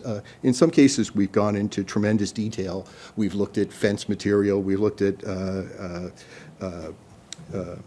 sound reduction material, but we haven't looked at what are these containers anyway. The specific schedule for upgrades to the site, which will provide additional protections to the abutters and other neighbors. Like, we would like to see all upgrades completed before the special permit is issued. Because if that doesn't occur, we might never get the protections that the bylaw amendment was supposed to give to us. A complete existing conditions plan with all utilities included, like water wells, water lines, gas lines, etc. Demonstration by the applicant that the uses that they propose are in harmony with the general purpose and intent of the Milton zoning bylaws as required by the zoning bylaws and Mass General laws. The board will note that all of the above items contained in the bylaw amendment, the Milton zoning bylaws and Mass General laws are for the protection of abutters. The bylaw amendment makes almost no mention of protecting the financial health of the applicant. The direct abutters have made reasonable requests. They are sound attenuating 10-foot continuous fence from the Cole Johanning Row property line to Forest Street, placed above any hollows to give maximum protection to abutters. Hush kits for bobcats or replacement with more recent, quieter, perhaps electric models. Reduced hours of operations, particularly on weekends and holidays. Effective drainage plan that protects abutters. Elimination of large delivery trucks in favor of smaller box trucks for the safety of pedestrians and protection of our already structurally poor and narrow roadways and the elimination of damage to roadway shoulders. We sincerely hope that the public hearings can go forward into the future with meaningful discussions regarding the protections of abutters and other neighbors consistent with the bylaw amendment. Thank you. Thank you very much. Does anybody else? Yes, sir. Please come forward. John Rowe, 23 Parkwood Drive, and I would like to talk about the fence. Okay. Several meetings ago, more than several, I don't know, this board voted that they wanted a 10-foot chain link fence with sound attenuation from Forest Street continuously over to the Johanning Row Cole property line. And I believe that that's the start of a permanent solution. I'd like to show you on the map. And one of the things is the elevation, and Alex talked about the elevation with the research he did on the internet, and really for the sound attenuation fence to work, the source of the noise must be lower than the fence. Right here where they're proposing to put the fence is in a gully. The elevation is, I think, 186. The elevation of my property is 180. So where they're proposing to put the fence is at 180, when the noise of the construction lot is done at 186 feet. So their proposed 8-foot wooden fence is only 2 feet, offers 2 feet of protection. Let him finish, and then, yes. And so what we're suggesting is there be a 10-foot fence that the board voted on that they wanted, with sound attenuation that goes in front of the hemlocks, or on the Thayer Nursery side of what they call the line of logs. The line of logs is referenced in the 1987 special permit. We believe that the fence placed there at the same level as the construction yard, where all of the bobcats and trucks operate, is the appropriate place for the fence to work. Now, I think, Cheryl, you talked about, yeah. Can I just clarify something? The existing grade at the back of your house is about 178, correct? I think the plans say 180. All right, 180. Yeah. And you I mean, said- I don't know. I'm only looking at plans that DeSalle and Burke put together. I don't know. And just what you said, the base of the fence is starting at what elevation? 180. That's the elevation of the gully, or swale. I call it the gully, you call it a swale. So what we'll do is we'll get clarification when the applicant speaks to ask exactly what elevation the fence would be put at. So we have And I that. think, you know, what would probably be, what would really, really be useful is if you just came to my backyard and looked at it. I mean, it becomes crystal clear that the elevation of the construction yard, where the bobcats and dump trucks are, you know, it is at least 186. And that's where the base of the fence should be. And they're not losing any land if they put it in front of the hemlocks, because they can't plant anything in the swale anyway. I just want to clarify truck traffic. This grow-out area does not exist today. This is a parking lot with a party tent right on my property line. Are we saying that that party tent is going to be moved, and that this is going to be a grow-out area? And the filling station is here. So all of the bobcats and trucks will have to go through this area to fill up with diesel fuel. So I just want the board to know there's a significant amount of bobcat traffic and truck traffic in the back lot here, where, you know, the applicants have admitted themselves that the barn itself has created an echo chamber. So all of this noise goes this way. All the more reason to have a 10-foot fence, continuous fence, that goes from the Cole Johanning Row property line continuously to Forest Street. And you'll note that the applicant on the plan stops the fence here.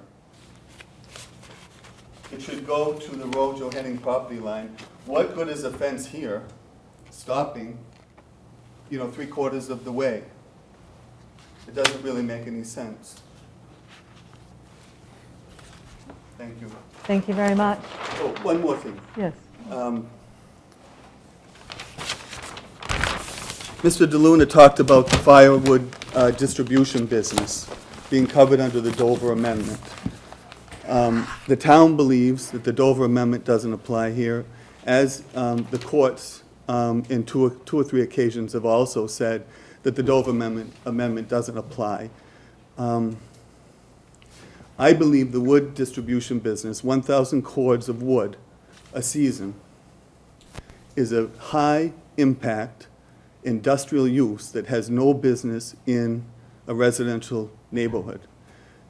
You have a film that we took from their website. I encourage you to watch that and think about, by the applicant's own testimony, that they receive up to 4 tractor-trailer trucks of wood, as shown in the video, and all of that wood goes out of there in 1 week, and generally all day Saturday and Sunday. This is a business that other landscapers in town have moved off-site. Their nursery themselves moved this off-site this year, and they're still in business. I don't see any reason why we have to have a high-impact industrial use and the volume in this residential neighborhood. It just is inappropriate. We don't have any issue with them selling cash and carry firewood, as the Board of Appeals allows in their special permit. I don't think any of the neighbors have issue with that. It's the high-impact distribution center. It's a distribution center that belongs in an industrial zone, not even a commercial zone. It belongs in an industrial zone, and we are in a residential zone. It's zoned residential. So, Thank you very much. Does anybody else wish to speak from members of the public? If not, as per our usual practice, I'll ask the applicant and the representatives to come forward and address anything that they have heard that they wish to address. And then we're going to discuss our next steps. Thank you, Madam Chairman. Ned Corcoran. Just a couple of quick comments.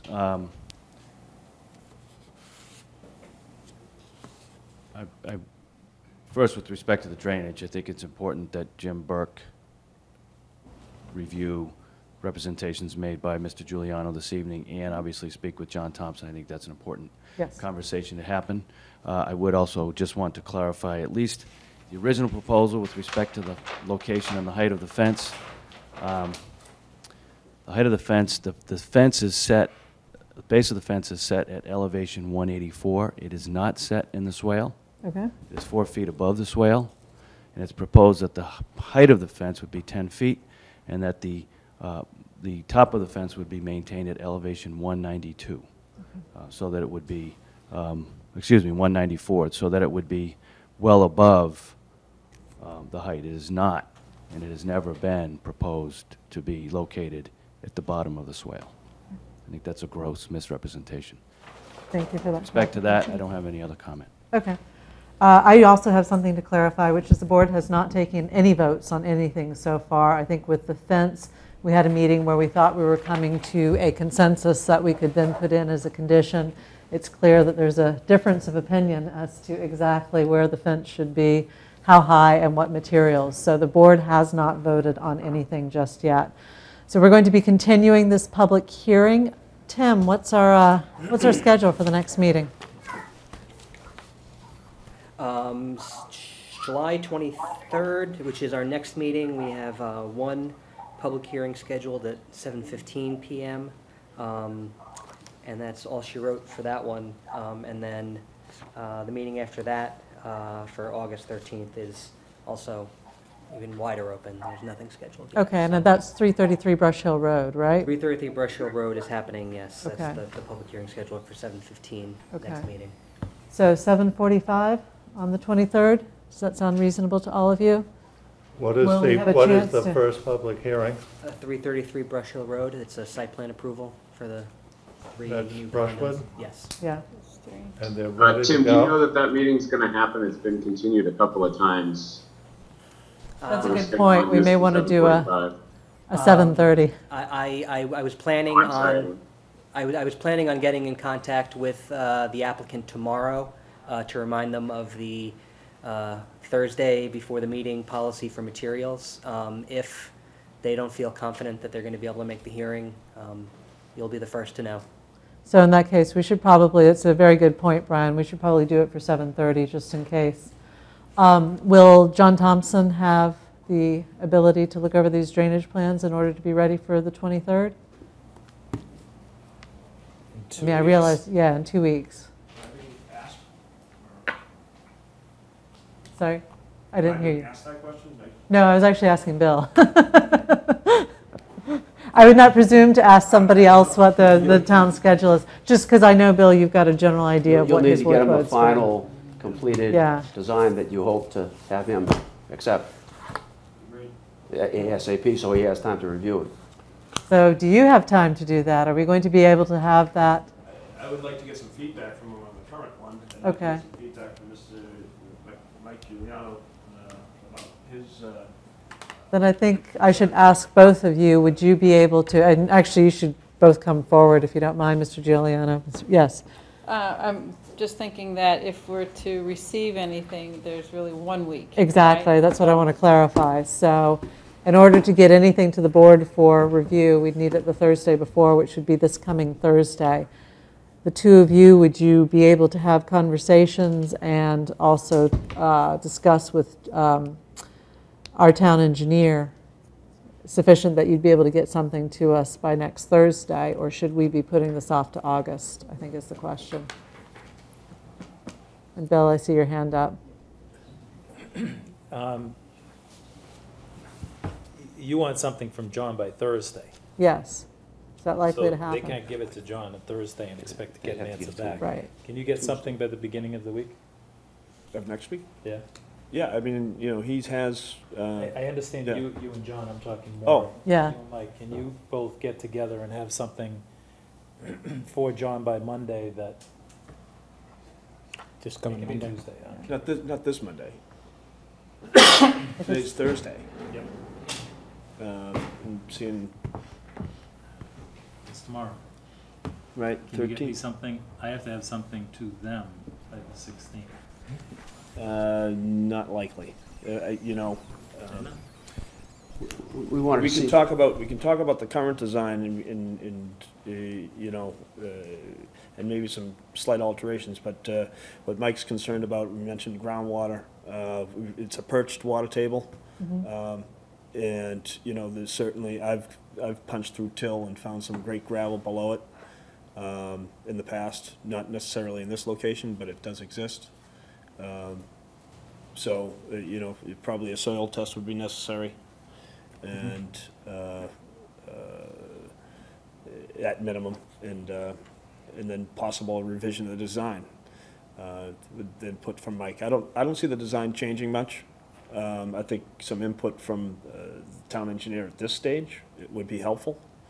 So, but in the meantime, to have a soil test to get dig safe going, I don't think we'd be able to hit that date. Okay.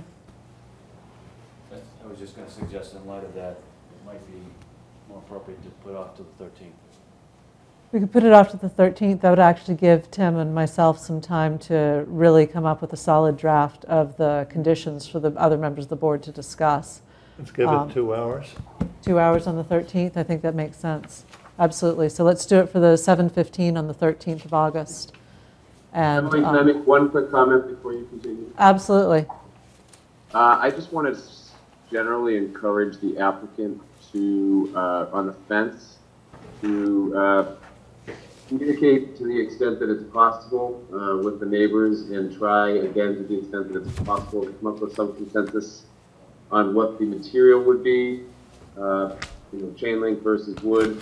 And also, to put to bed this issue about the height of the fence, it would be great if we could start referring to the elevation of the top of the fence instead of worrying about where it's installed. So I did hear Mr. Corcoran refer to, I think, 192 and 194 feet. I'm not sure which is accurate, but going forward, if we could start referring to how high the fence is going to be based on the elevation from the top of the fence, I think that may be helpful to move the conversation along.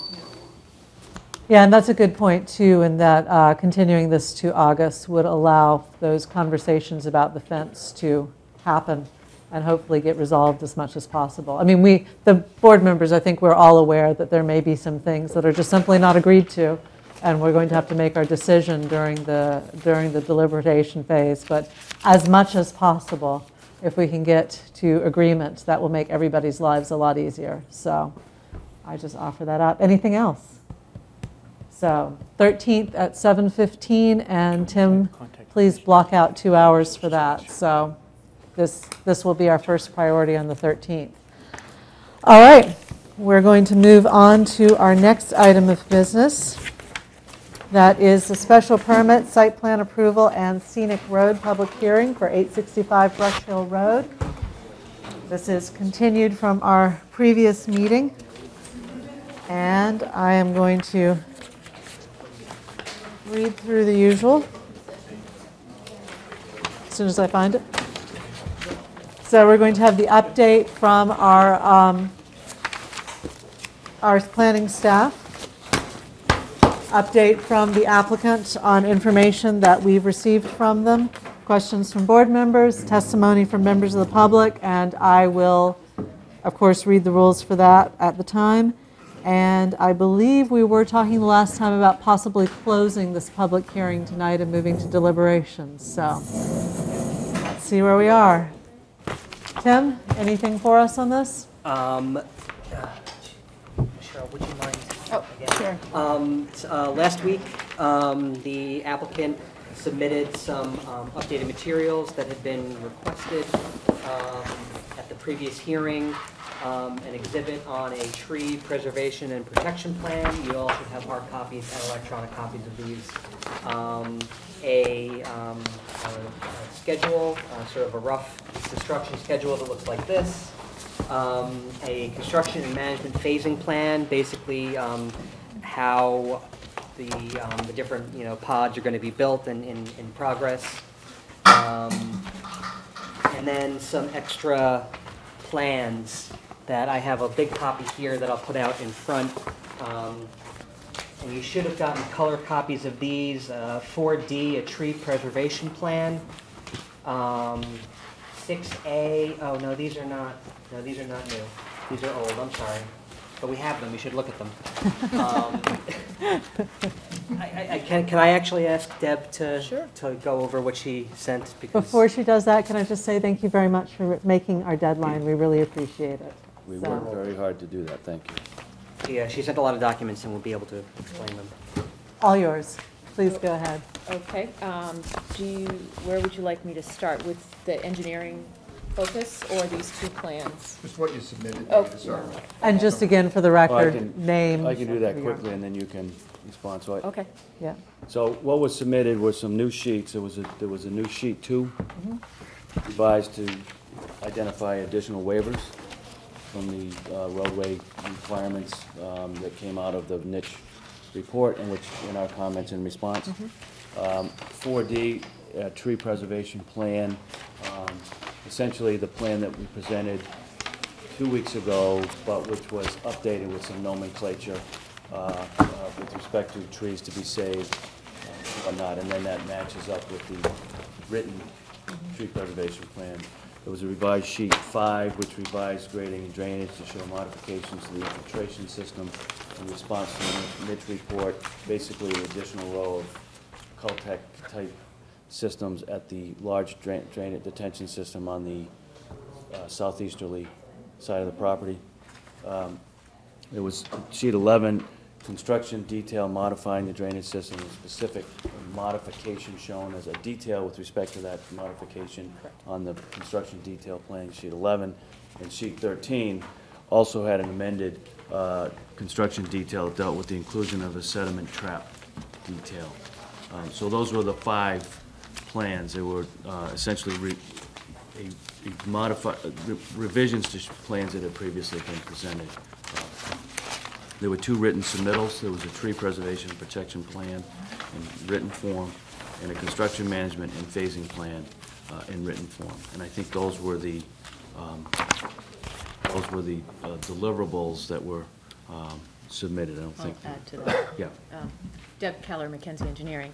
Just to add on top of that, I did provide a supplemental drainage report, which updated the narrative with incorporating some additional description of some of the drainage as requested by Niche. Updated the modeling, or the HydroCAD modeling, to account for the drainage that was asked for by Niche with respect to surface conditions and soil types. And then just via email, it was clarification. They were asking for why we had a cross-section, a roadway cross-section for stations 4 to 5 on the construction details, specifically showing that layer of crushed stone, which I believe we discussed at the last meeting, which was in conjunction with trying to save and maintain and preserve the beech tree. So that covers it. Fair enough. Any questions from board members? Was the drainage, is everyone signed off, the peer reviewer and the... How are we on peer review, Tim? We have, I wish Bill was here, because he's been dealing with the town engineer on this. I believe, and I'm gonna, when Bill gets back, I'm gonna have them confirm this, but that John Thompson, the town engineer, has looked at both the niche report and the applicant's response, and has verbally given the AOK, hasn't had time to write a written response, but that is forthcoming, and he'll deliver that to the board. That's my understanding from my discussion with Bill, that we would get it, I believe, next week. Is the peer reviewer peer reviewing the response? I don't know that. We did ask for him to.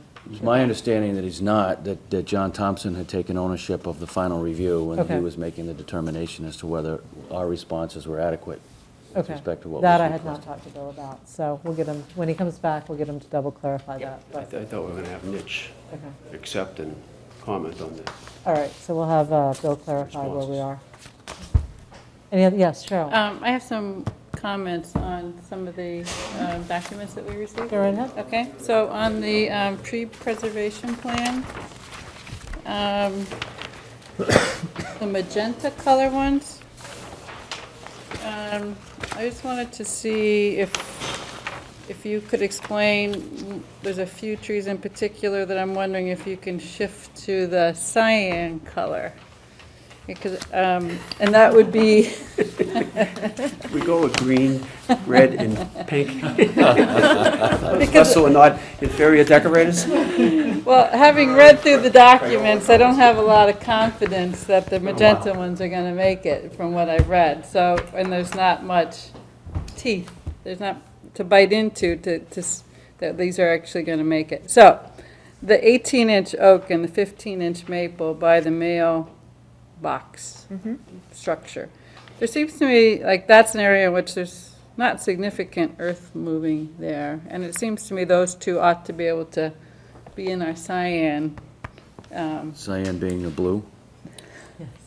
You don't know your printer colors? The printer? See them like that? Someone changed it at the farm. Dot matrix printer that seems to keep working. So. Those two in particular because they're closest to Brush Hill Road. And in the two that are next to the DePee house, again, I'm not quite sure, since you're not moving the house or the landscape, if there's a particular issue with those. When Alan Ackerman, the landscape architect, and I walked the site, we saw those two, and they're actually growing up into the stone wall. So that's why we were like, well, it'd be nice to save them, but we'll have to see how it works out. Okay, good, fair enough. And then coming down between buildings 12 and 13, the two trees there, is there a lot of earthwork there? Is that, I wasn't seeing as much as to why. There isn't. I think I would suggest that the 22 stay magenta only because of the proximity to the building itself. So would you can consider look at the 14. changing the 14 then?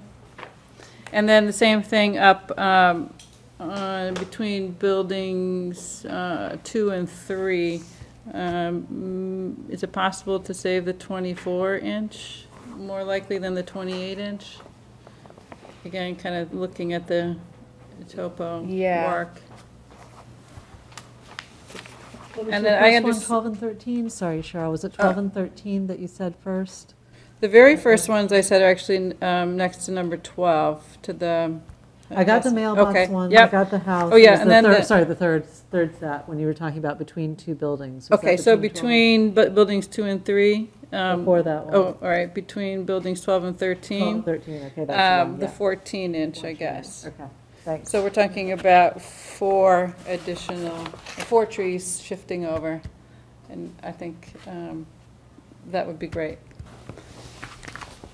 And on the, You've shifted them over, but From magenta to cyan. you've changed the color, but how does that make them more likely to be saved? well, Cyan was they the highest say that priority? to be Yes. saved, rather than that they're at high risk. So it seems to me that the protections are higher. The cyan is the And- higher priority saving. Oh, yeah. okay, so you take it as sort of a guarantee. Okay, that's fine. I'm asking them to make greater effort, basically, to save those, right? The protocol associated with to be saved, Yeah. absolutely, as opposed to try to save. Right. Right. And it's a more rigorous protocol is what you're Right. alluding to. And- Can we reasonably accept that higher standard Is the the way I'm question. looking at Yeah. the question? Yeah. I'll have to ask you, because I didn't walk each one of these. Yeah, I mean, Tim, can you ask Brian to mute his end, because there's some sound coming through there? Yeah, Brian, would you be able to mute some family fun in the background? Otherwise, I suspect that's going out to all of Milton. Thank you. Sorry, go ahead, Cheryl. Well, and I thought perhaps that you might need to consult with the landscape architect or the arborist, but if you can answer that tonight, great. I mean, yeah, I think those were ones, I know the 24-inch oak that's between building 2 and 3, the reason why those, we were looking, the 28 is close to the drainage, so Right. that one's a little questionable. The other one, like you said, is potential to be saved.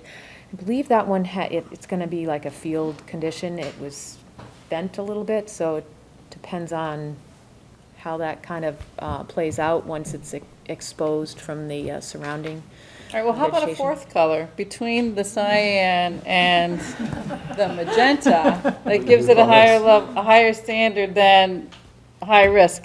Because the high risk ones seem to me, when I read it, I'll support shifting. I'm going to go back to your 12, 13. We'll retain the 14-inch, but not, we'll change that to blue. okay. We'll change the 2 at the end of 13, at the end of 12, the 18 oak and the 15 maple to blue. Great.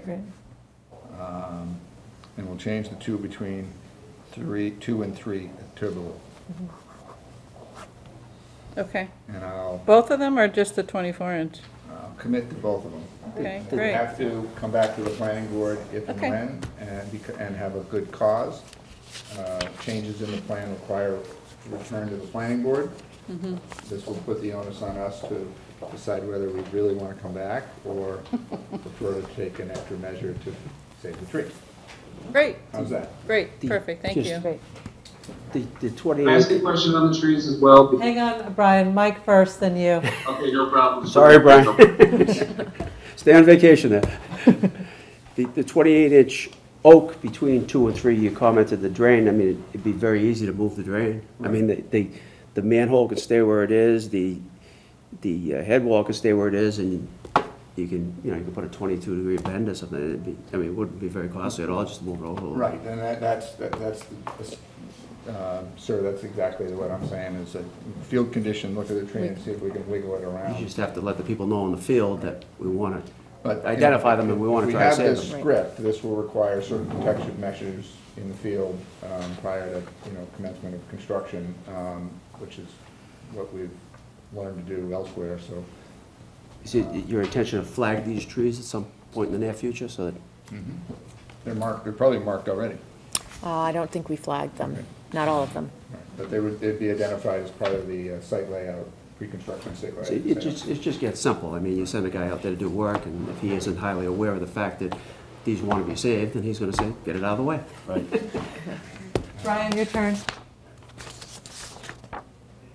I just want to clarify, and I apologize, I'm looking for the landscape plan, but I don't have it in front of me, that the proposed natural basin area, that outside of the character defining trees, that area is going to be essentially cleared out, and then new tree species and natural species are going to be re-infilled there, but that it's not going to be left in its current natural condition, which is quite overgrown and has a substantial amount of dead trees in it.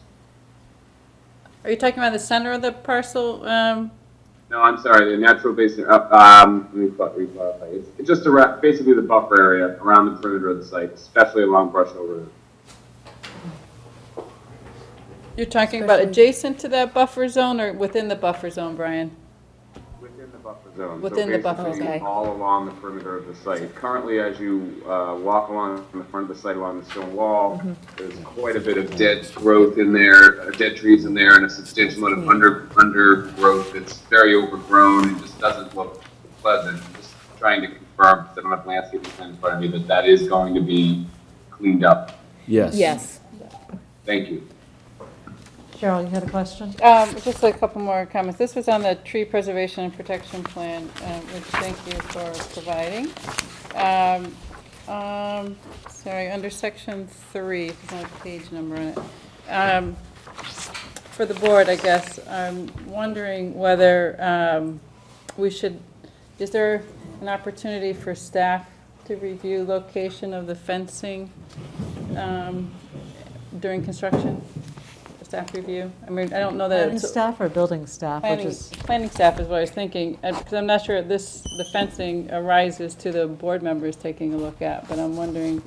You're under section, just to clarify, you're under section Section 3, the products and third bullet. materials? Okay, so fencing, it starts fencing used for tree protection to mark the limit of construction disturbance. I would assume that the building inspector would be checking this as part of his regular review of the site, but so are you asking that you want planning staff to also? It can be provided that they do it.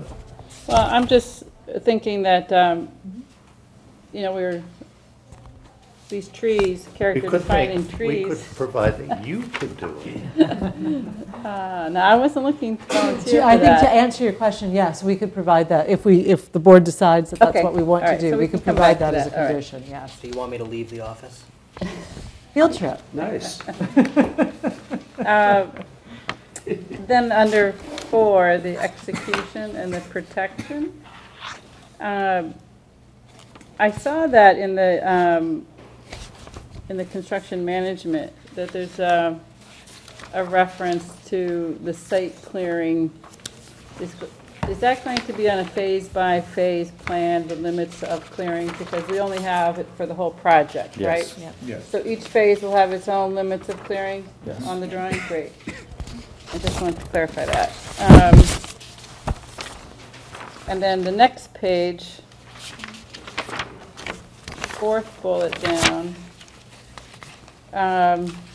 Just read the first 3 words. It is recognized that certain specimen trees, in terms of being high risk or to be saved, it's not really state as determined by whom. I don't think you would mind adding as determined by the arborist. Okay, because so it's not the excavator who decides that that tree's in his way. I've seen it happen. So the answer is that, you know, in another tool that we've used, some municipalities have a tree warden.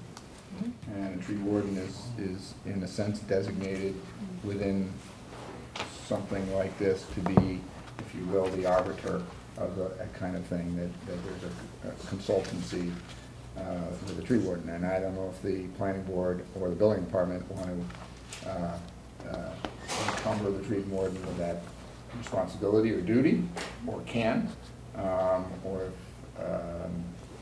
if you guys want to. So it can be the arborist the building inspector, who is the zoning enforcement officer of the special permit, or in one other municipality, we had a tree warden was the sort of the designated tree protection sort of official, or, you know, site inspection for clearing, site inspection for tree protection, yes, that really is dead disease dying and ought to be removed or ought not to be removed.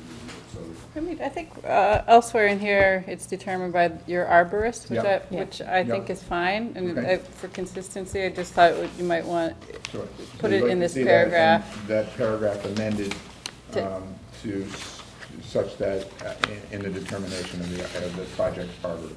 Yeah, because it's, as it says, some trees prove quite tolerant of heavy construction activities, some don't, you know. And I was thinking in particular, before we move so many from magenta to cyan, but I'm just trying to get us to the place of keeping as many of the trees as we can and trying to find the places that help us do that, that's all. So that's that on that, and then on, Emily, on the construction management and phasing plan. Question, do we have standard hours of operation for construction activities on sites in Yes. town? There are. So 6 p.m. is within that standard? So I'm looking at work hours under initial construction activities, which is the second page. 7 a.m. It to allows 6 p.m. 7 a.m. to 6 p.m. On weekdays and Saturdays from 7 to 3. And I'm just wondering if that's consistent with what's been done elsewhere. We haven't always required a construction management plan. I think the last one was for 36 Central Avenue.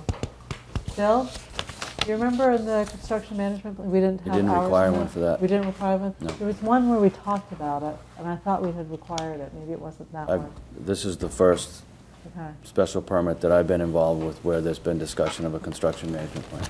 Well, I drafted this and I lifted it from another document and frankly didn't even look at that. This being as residential a neighborhood as it is, I think that's a little long. It starts early and it's a long day.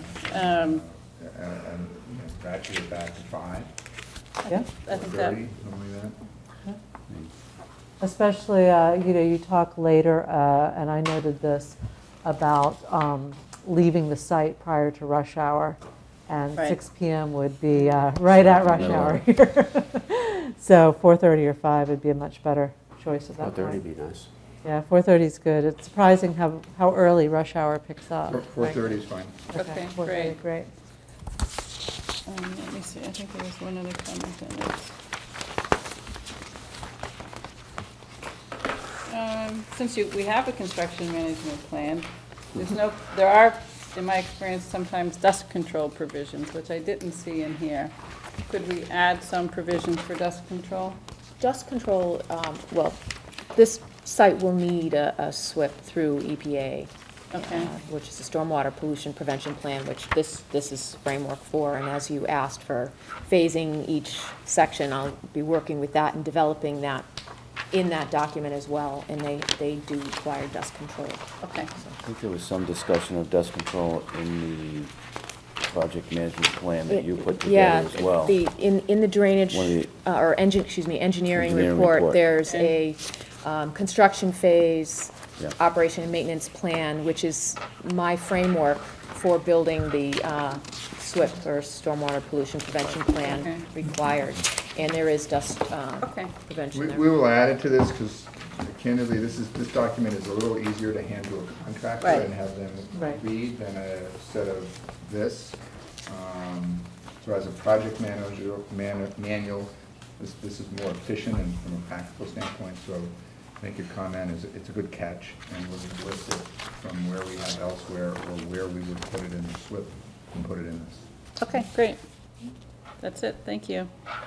All right, anyone else? Mike, any further questions? Alex?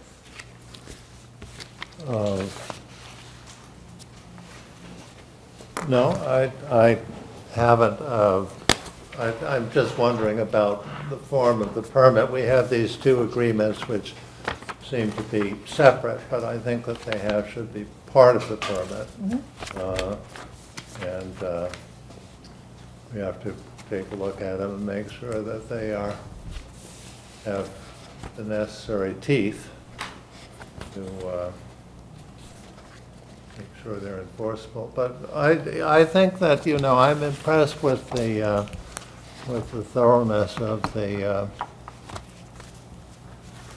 with what has been provided. This thing, as far as, you've seen this, as far as the working this into the phasing in the permit, it can be done, I think. It is a little, it's pretty good. It's pretty good. All in all, I think that we're there. The only thing that I really am still somewhat concerned about is the amount of fill that's being brought in, and the 600 dump trucks full of fill. And I don't, you know, if the neighborhood had been around to make an opinion known, I'd listen to that opinion, but I haven't. I mean, the idea of sending them down 138 and then one down Neponset Valley and the next one down Bradley or something like that might be okay. I mean, it's a lot of trucks, and they really should be. They should be non-rush hour trucks, and they should be, probably shouldn't all arrive at once. Fair enough. In any event, I think that all this is, I think that we've got all we need to do the, except maybe for the drainage, we need to button down, we need the final stamp of approval on the drainage. And Bill is here? Bill is here, Why yes. don't you Come on up, Bill. Bill.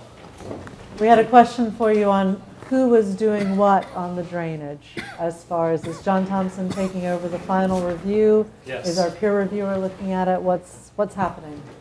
The comments actually went to, Mitch gave the initial comments. We sent those back to Deb. Deb came back and gave her responses. I gave those responses to John Thompson. John Thompson is reviewing those. He had no issues with any of the issues. He felt that they had all been addressed. He could not have a letter ready for today due to the projects he's already involved in this week. He will have it by the beginning of the week. Did the peer reviewer sign off on the changes, or on the John would sign off on them. Why didn't we ask the peer reviewer to sign off on them? Just an extra step that we were making sure But that. they were their comment. Okay, I mean, it does seem to me if you have a peer reviewer, the peer reviewer should follow through to the bitter end. Well, I think the issues that they brought up were ones that, the main issues were a T that John actually asked for. The rainfall data was one of, he was asking for Cornell, and Deb and John used a different one. There was a third one that, what was the third? The soil type The soil, condition yeah, the evaluation. soil types. And Designation. Deb changed the soil types from A to B, which changed the design a little bit anyways, and it added in an extra 2 4-foot lines within the collection system. They're all things that were suggested in the comments from Nitch, and the things that John picked up on and said, you know, he agreed with them already. So Is there any downside? I mean, I think all the answers are answered, all the questions are Right, answered. and that's what John But I mean, felt. but can't we just, but sometimes somebody asks a question, and I might interpret it as answered, and you say, well, that was not the intent of what I was looking for, but I don't believe there's much there, but what would be the harm of sending the responses to Nitch? I mean, I would think their re-review would be extremely brief. But it would just be nice to hear them say, yes, they responded to our questions, thank you, and we're happy with the response, or we're accepting of the response. And then John could say, I agree with this, and he wouldn't have to write his letter. But I expect that the drainage will be approved. We just want to make sure that The I's are dotted and the well, T's we crossed. do it, just drainage where I had is, John drainage write the is letter. important. We don't want people complaining down the road that we cut corners. But I do think that we can proceed. I mean, from what Bill says, we can proceed on the assumption that we will get clearance for this. All right. Can- So I've checked- With that said, can we still send these responses to Nitch? Fine. Just, again, I think it'll be very brief, but again, it'd be nice to have the source of the question. Send them the Yep, notes. I will. All right, so I've checked in with each of you to make sure there are no more questions. Brian, any more questions before we move to public comment? No questions. I just want to congratulate the applicant for a very thorough application and its willingness to discuss things with the board and respond in a timely manner. So thank you very much for that. Just the last comment. Yes. Because I think the drainage was significant to the abutters, so I think that's very good that we're addressing that.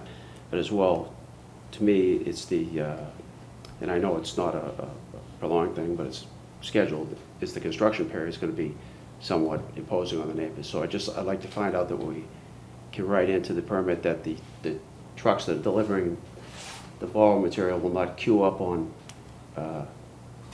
Brush Hill Road. And that's relative to you're going to have to clear enough space to either stockpile it on site or.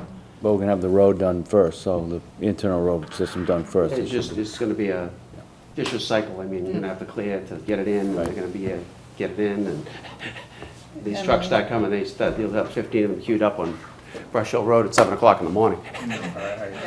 And I think, I just want to comment to that point, I think also the 7 a.m., in light of what Mike said in terms of the duration of construction overall, is to think about the truck activity at 7 a.m. for 3 years. You know, the neighbors, it would be a lot. So if, in terms of the construction management plan, I think to try and schedule that so it comes a bit later than 7 a.m., the heavy construction. Right, the heavy construction. Yeah. These guys with these The trucks are trying vehicles. to make rounds. Yeah. They're trying to get back to the area that they pick up, they borrow, and get it here, and go back and get another one. So would it be helpful, excuse me? So you don't want them, like I say, they'd be happy to be sitting there at 7 o'clock in the morning waiting for you to open the gate to the site so they can come in and dump. Understood. So would it be helpful or comforting to the board to weave into the construction management plan under the work hours paragraph or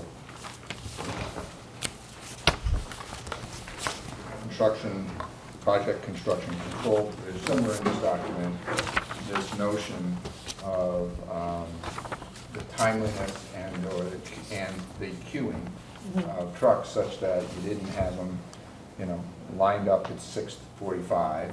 I believe you're in the construction business. We've had more than one occasions where the guys will show up at 5:30 and start the bulldozer and sit there letting it run until, or 6:30, and let it, and finish their coffee till 7, where the intent is that they really shouldn't start it till 7:05. But that's a rule that we can, I think we can appropriately encapsulate this concern into this document, which to Alex's point earlier, we have deliberately at this point left an exhibit blank at the top of it so that when the special permit is drafted, there's a reference to exhibit ABC or 1, 2, 3 or whatever that is part of the permit. It is a part of the project requirements. It goes into the registry of deeds. It goes into the tree preservation, lives with the project, as you saw, and is a burden not only during the construction phase, but for the life of the community. So if that seems like a reasonable way to address that concern. I was going to make the same comment. We've intentionally done that, and I have I know a couple of weeks ago I submitted a draft of a proposed special permit. I have a red line which has incorporated a lot of the additional specific comments that came out of the last meeting and the newer sets of plans. I do provide for 4 exhibits, including Exhibit B, tree preservation plan, and Exhibit C, construction management phasing plan. So they are intended to be incorporated as exhibits, attached and incorporated into the document. So I think what we'll do is we'll take public comments now, and then we'll come back, and as part of discussing the next steps, we'll also discuss a little bit that draft document as well. So if you 3 will sit back, I'll read the rules for the public testimony. Please wait to be recognized before speaking. Come to the table and give your name and address. Speak into the microphone. When you are done, please leave the table. All questions or comments must be directed to the chair.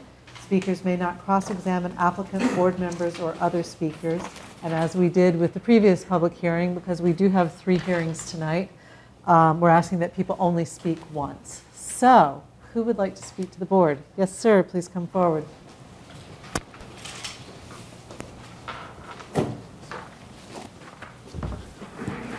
Good evening. Tim Kernan, 642 Brush Hill Road, and president of the Brush Hill Area Neighborhood Association. I, too, appreciate all the detail that the board and the developer is putting into this project. A couple of things come to mind. One is I'd like some clarification on the 600 truckloads. Is that going to be scattered over 3 years? In other words, is the site going to be totally prepared and these 600 trucks are going to be coming? If we just shed some light on that schedule, that would be good. Relative to 7 o'clock in the morning, my understanding is that landscaping crews, for example, can't start until 7:30. So maybe there could be some clarification on there. I've seen landscaping crews come in and just idle their trucks at 7 o'clock in the morning until they can actually start up at 7:30, and that sort of gets frustrating. And I anticipate that the neighbors in that area would like the same sort of courtesy. The other concern I would really like to address, which I don't know has been addressed tonight, and that is the entrance. It was a topic of my presentation to the board a couple of weeks ago, and I regret that I wasn't here last time. My apologies. I would like to see some sort of minimal low-impact design, and am happy to suggest to the board, as I think I did last time, that their final decision on the design of that entrance could be delayed for a period of time so that the developer can actually get started. I don't want to hold them up, but I do think that entrance needs to be designed with some consideration of the scenic quality of Brush Hill Road and how it's going to be maintained. The concept that sidewalks are going to be eventuality on Brush Hill Road, I don't think should factor into any of the considerations here. Sidewalks on Brush Hill Road is a big topic. And this is not the time to address that nor to anticipate that eventuality.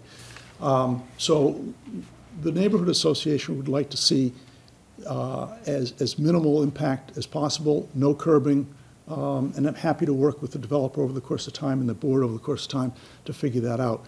In the letter that I left at 2 meetings ago, I showed you some pictures of various entryways, one of which was the Milton Healthcare at what I remember as Flatley Field, but it may not be the correct name anymore. Anyone? No one? All right, well, in that case, you can... Oh, there you are. Please, sir, come forward. Sorry, I didn't see your hand. Good evening. Good evening. I'm Kyle Payne.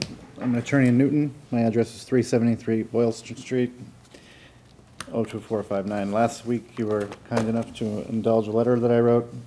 I briefly wanted to submit a follow-up that I lately submitted via email to you tonight. My apologies for that. I'm going to be very brief and just say that the content of the letter indicates that we think this is too big a proposal, especially considering 36 units in an area zoned for only 6. Additionally, you asked for some, there were some comments that I followed up with about case law and some other items, in particular that spot zoning is unconstitutional and violations of the bylaws and some of the other items. They're all addressed therein. So I thank you. Thank you very much. Anyone else? All right, if you'd like to come forward and address the questions that we received. So it's the truck, the truckloads, the number and the phasing, the start for landscaping crews being 7:30. Is that something that is consistent? And we may have staff answer that as well. The impact, low impact design entrance, and I think that's it. And obviously Yeah, I'll jump in. This is Jack Dawley. I'm the developer. I'm not familiar with the landscaping start rule of 7:30. Thank you. I can certainly incorporate that provision from a heavy equipment perspective, but if I have a tile contractor coming in to want to do interior tile work in a home and not particularly noisy. I suppose if he's sawing tile outside, it could be considered noisy. But I'm willing to impose a covenant on ourselves of 7:30 for this sort of heavy equipment, particularly noisy activity as it relates to impact to the neighborhood. Which I think is very generous for you to start at 7:30, but so you'll say that no heavy equipment will start before 7:30 as well. No heavy equipment will arrive on site or in the neighborhood before 7:30. Yep. So we'll redline the document, construction management. You'll have the opportunity to review it before you vote finally. Hopefully 2 weeks from tonight, but when? Can I follow up on that? Yes, but then I want to make sure he addresses everything else before we ask more questions. Which is another thing. It would be nice to have try to overlay a trucking schedule on the schedule that you already gave us. For no other reason than it is what it is. The number is the number. But the people in the neighborhood, it would be nice to see, there's going to be a point in time where the trucks are going to have a significant impact. There's just going to be a lot of them. But it'd be nice to see that it's going to conclude. It'd be nice to the people in the neighborhood to see that, and I'm just throwing dates, times out there that you start in March, April, by the end of May, it's going to die off. And everybody, including I'm sure the public, understands a schedule is a goal, it's an attempt, it's not written in stone, but at least it gives them a perspective of what to expect and when to expect it to subside. Okay, I guess I want to just make a comment relative to the truck tracking. We've had a number of meetings here lately, and we've thrown out this notion of 612 trucks or whatever the number is, and we're leaving the audience and the public and ourselves with the impression that we have 600 trucks showing up within some sort of queuing on the road and so on and so forth in mass. If we look at the schedule of the cuts and fills and such, the majority of material import is associated with bringing up the road so that the road can appropriately support the utilities and drain, et cetera. As we go from building pod to building pod, the numbers vary from a couple hundred to a multiple of that. And as the schedule tries to depict, is that we're not clear cutting the site and we're not turning the site into a gravel pit. It'll be a phased construction build out of the site that will proceed coincidentally from building 1 around clockwise, so that after completion of the roadway, and to your point, after a 90-day period of time, that truck traffic will be rather episodic, and we'll dig a hole and we'll grade around a hole, and then we won't do any truck traffic for some period of time while we're building that particular pod. And then we'll have to go to the next one and do whatever work is associated with that. So I want to maybe mute a bit, and maybe it's too strong a word, dispel a bit this horrific image of the big dig on Brush Hill Road, and there is, and that's not to minimize that there is activity. There's a fair amount of building and density going to happen on this site, and it will impact the immediate neighborhood. I don't want to dispute that, but and pretend that it doesn't exist. But I do want to try to put it in perspective of a several-year build-out and a phased build-out, and an understanding on our part and a sensitivity on our part that it is our burden to make sure that we don't adversely affect the livelihood and the well-being of the immediate neighborhood during the build-out of the project, and we're willing to take and be covenanted to that effect and held accountable. Emily, can I speak to the trucks for just a moment? Yes, you can. Again, just want to, the applicant, in my opinion, has been pretty willing to hear the board's concerns tonight and respond to them with offers of covenants. I just want to speak as a member or a resident in that neighborhood. The impact to the neighborhood is going to be finite. I think everybody's admitted that tonight or addressed that tonight. I think the result is one that should be a pretty significant improvement to the condition of that property today, and the neighborhood has pretty much endorsed this project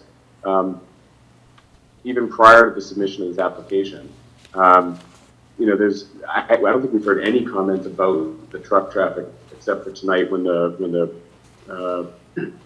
Mr. Kernan asked for clarification, and I think we've been given some. So, you know, I'd like to recommend from the board standpoint that, you know, we should accept that the concessions are made, the truck traffic is going to happen, but it is going to be finite. Hopefully the result will be a project that everyone will be very happy with. Great, thank you. Yes, you still have a few more things to address. Yep, I just wanted to maybe Yeah. add to this conversation, Yeah. and this board, it's different. a different board, excuse me, on a different case, in dealing with Phil, in which a swimming pool was going to be built, and approximately 3,000 plus cubic yards of material were associated, coveted that activity with a provision where, quote, all deliveries of such fill should only occur on weekdays and only between the hours of 9 a.m. and 3 p.m. I'll lift that language and add it to this construction management plan, which will be a permit, a condition of permit for this project. That's a special permit. Last point there. Yeah. That's good. I just want to make sure he's done. That, yeah. Yes, go ahead. You know, I think your plan is great, and I think the neighborhood apparently echoes that, but it's just, we're trying to highlight any significant things that could potentially look at. I mean, I guess I feel is that it's our obligation as the planning board to look out for things that the public will say, well, why didn't you guys look out for us? You know, we thought it was a great plan until this happened. Didn't you know this kind of thing would happen? You guys are supposed to look out for these things.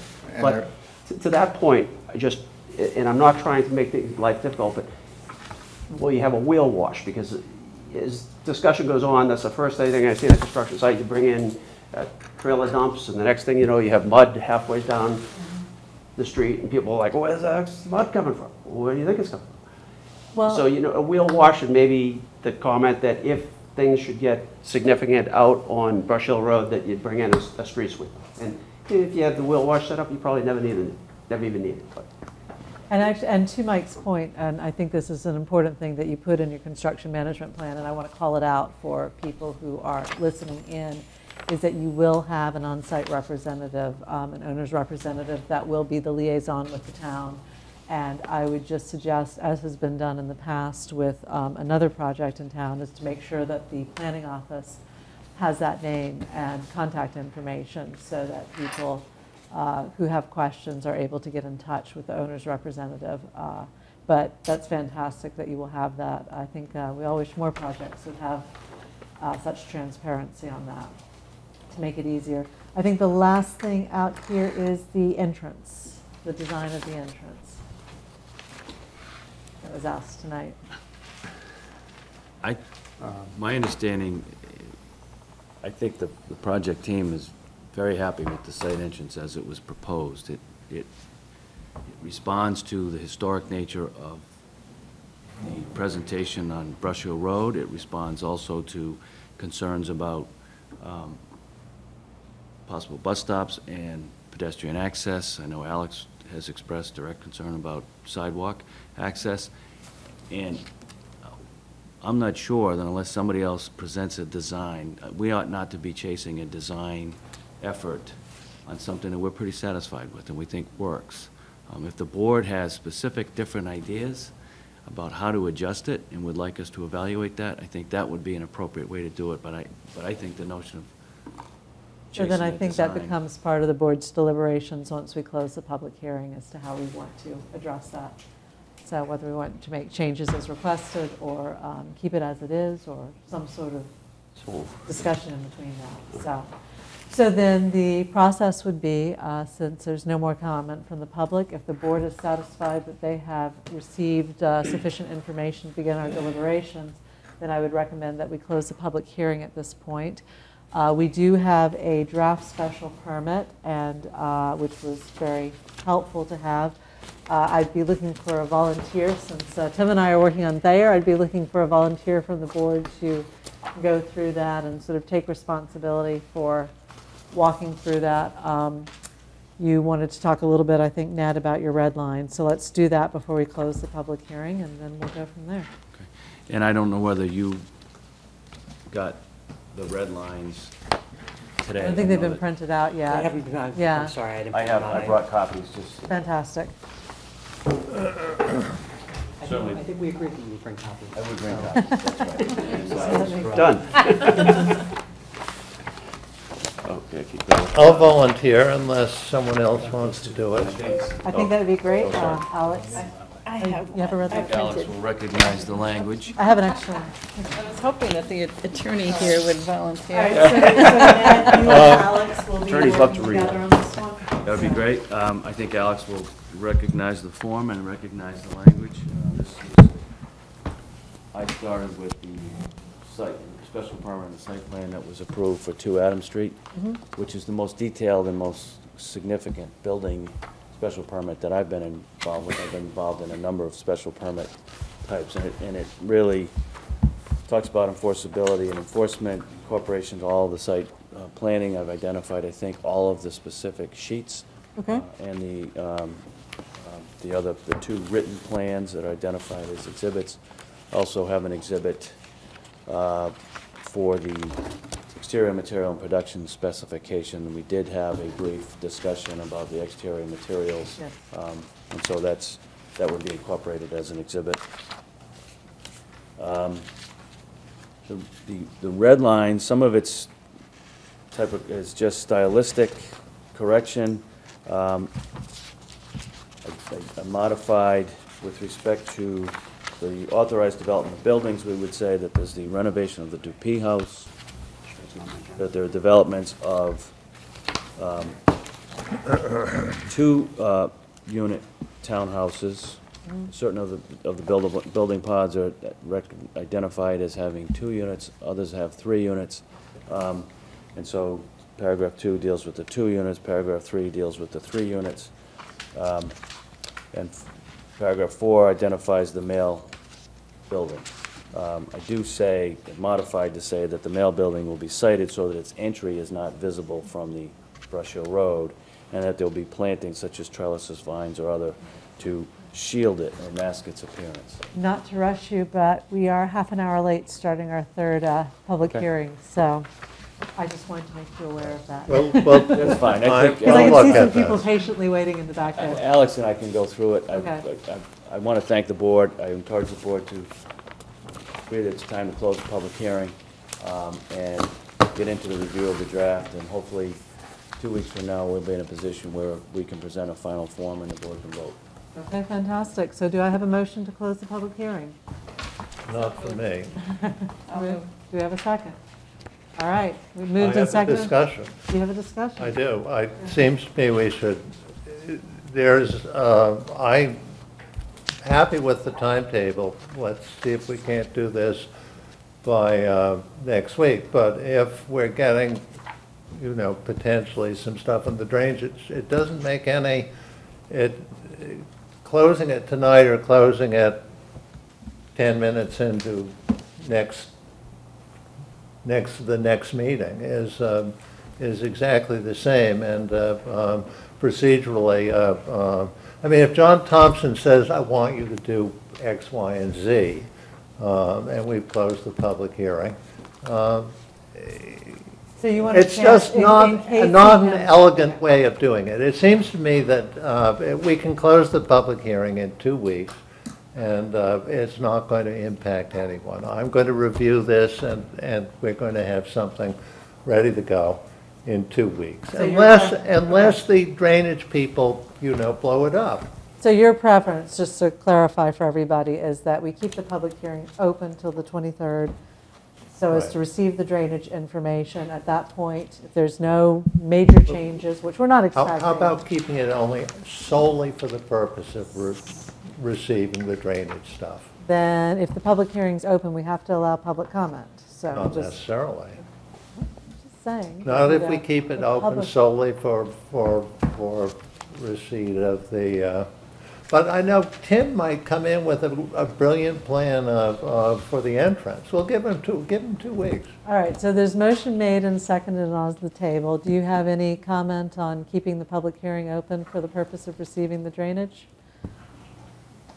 Just to give you the chance to respond to that before we take our vote. Well, I guess my point of view is we've been, I believe that this has been thoroughly looked at. I believe that Niche produced a report which has been responded to by our engineer, that has been assessed by both planning staff and municipal authorities who guided us in the design development of the site. And based upon what I understand, they are comfortable with it. I'd rather see tonight's meeting closed, and that subject to the receipt of a final written report by the DPW in order for you to make your report. All right. Any further discussion from board members? All right. All those in favor? I'm sorry, Emily. Yes, Brian. Can you just repeat the motion one more time? There was a lot of discussion. The current motion is to close the public hearing. Thank you. Anything else? All right, all those in favor of closing the public hearing? Aye? Aye. Aye. So that's 3 against. Okay, that's 1 against. Abstentions? I'm going to abstain. All right. So the public hearing is closed. We will have our deliberations on July 23rd. Let's schedule we don't really have to schedule it, but let's throw it on for 7:30. And we'll go from there. Thank you. Thank you all very much. All right, next item on the agenda. Can I get you on what you just said? Yes. What do you have on before that? We have at 7:15, we've got 333 Brush Hill Road. So What is it that we're doing at 7:30, we're doing the deliberations on this, just to give anybody who wants to listen to the deliberations a time to show up. All right, next item on the agenda is a preliminary subdivision application for 41 Pleasant Street. We ask that the applicant move up to talk to us on this. I'm going to read out. So this is a preliminary subdivision plan. We are not required to hold a public hearing for a preliminary subdivision plan, but we're going to treat it as though we're a public hearing so as to get public comment on it. So we'll have a quick update from staff, then we're going to ask the applicant to make a presentation to us. The board will ask questions, and we'll look for public comment, and after that we'll decide our next steps. So, Tim, anything we should know before the applicant begins their presentation? Bill handled most of this technical review. 41 Pleasant Street is shorthand. This is actually 33 and 41 Pleasant Street. They're neighboring parcels, contiguous. But if we want to call it 41 Pleasant Street, that's what I'm doing. I'm going to pass it off to Bill. Bill, on you go. Yep. You want to turn this, Brian can see the picture. Sorry, Brian. This is the second rendition of plans. The first one you got in May. These are the latest ones. What we made them do is come back and make sure that we put on all of the abutting houses, put in the names for the abutting houses. We actually just went through a checklist of everything that is within the rules and regs. They came back with a second plan. It does have all of the issues that are in there. It also actually has a few things that, some changes that were put in there by the engineering department. There's also one for the fire department, that fire hydrant is across the street. There's now a fire hydrant in the middle of the road. There's also one at the end. They're going to actually bring the water line out to the edge of the property.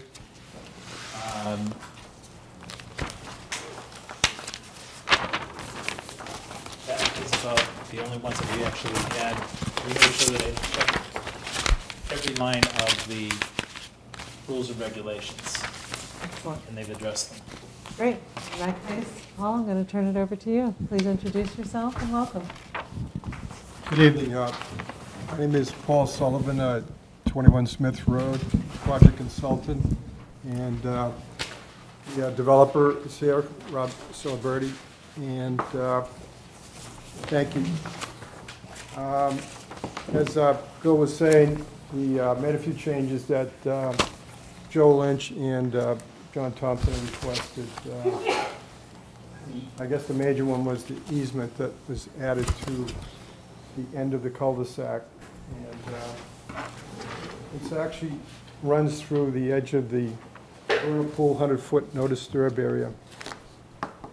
So we requested to be on before the Conservation Commission next week to have an informal discussion with them about it, to get some feedback from them about their concerns for that.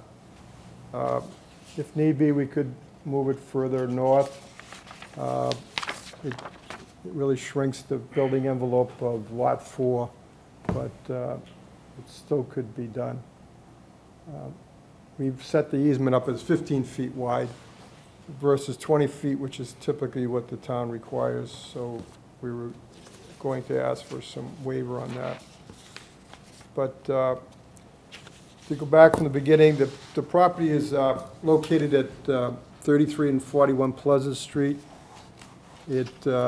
The site is located between Randolph Avenue and Quarry Lane. There's two residence zonings there, B and C. The front portion of the property is all C zoning, which is the smaller lots here. It's 7,500 is required. Most of the lots are over 8,000 square feet. And then the two rear lots are Brian, could you mute, please?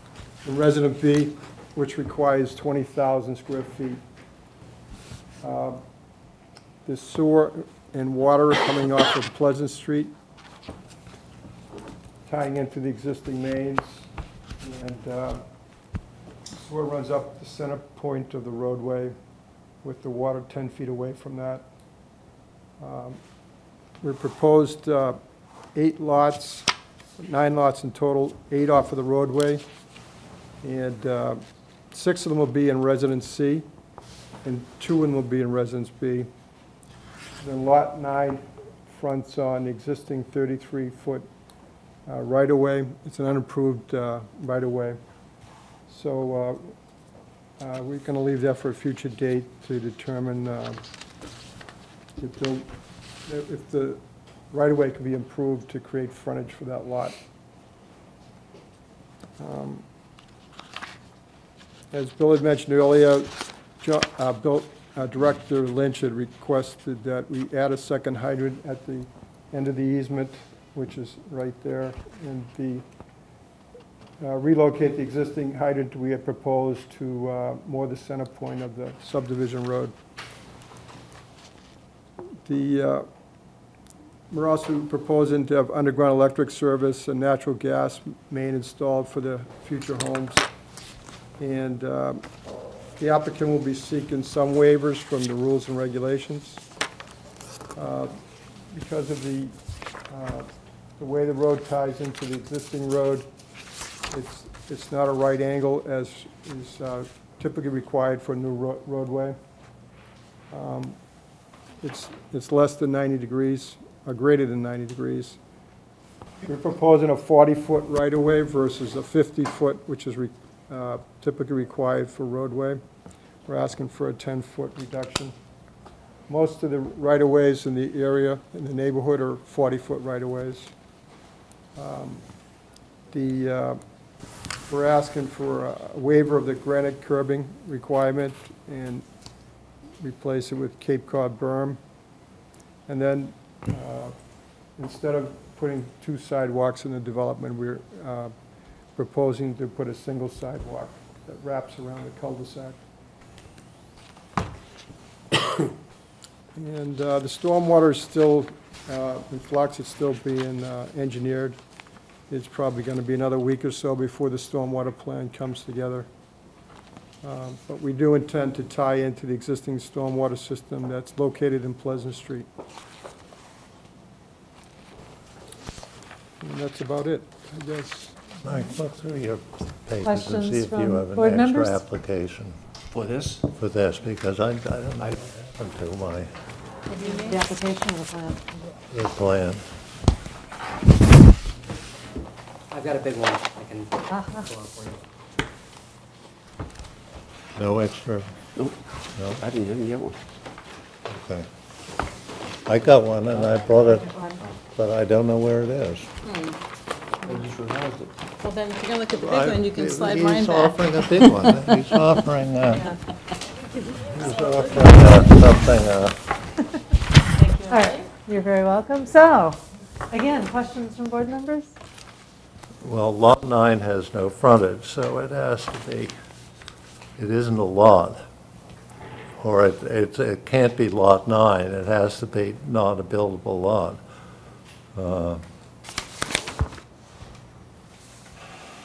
So we have that.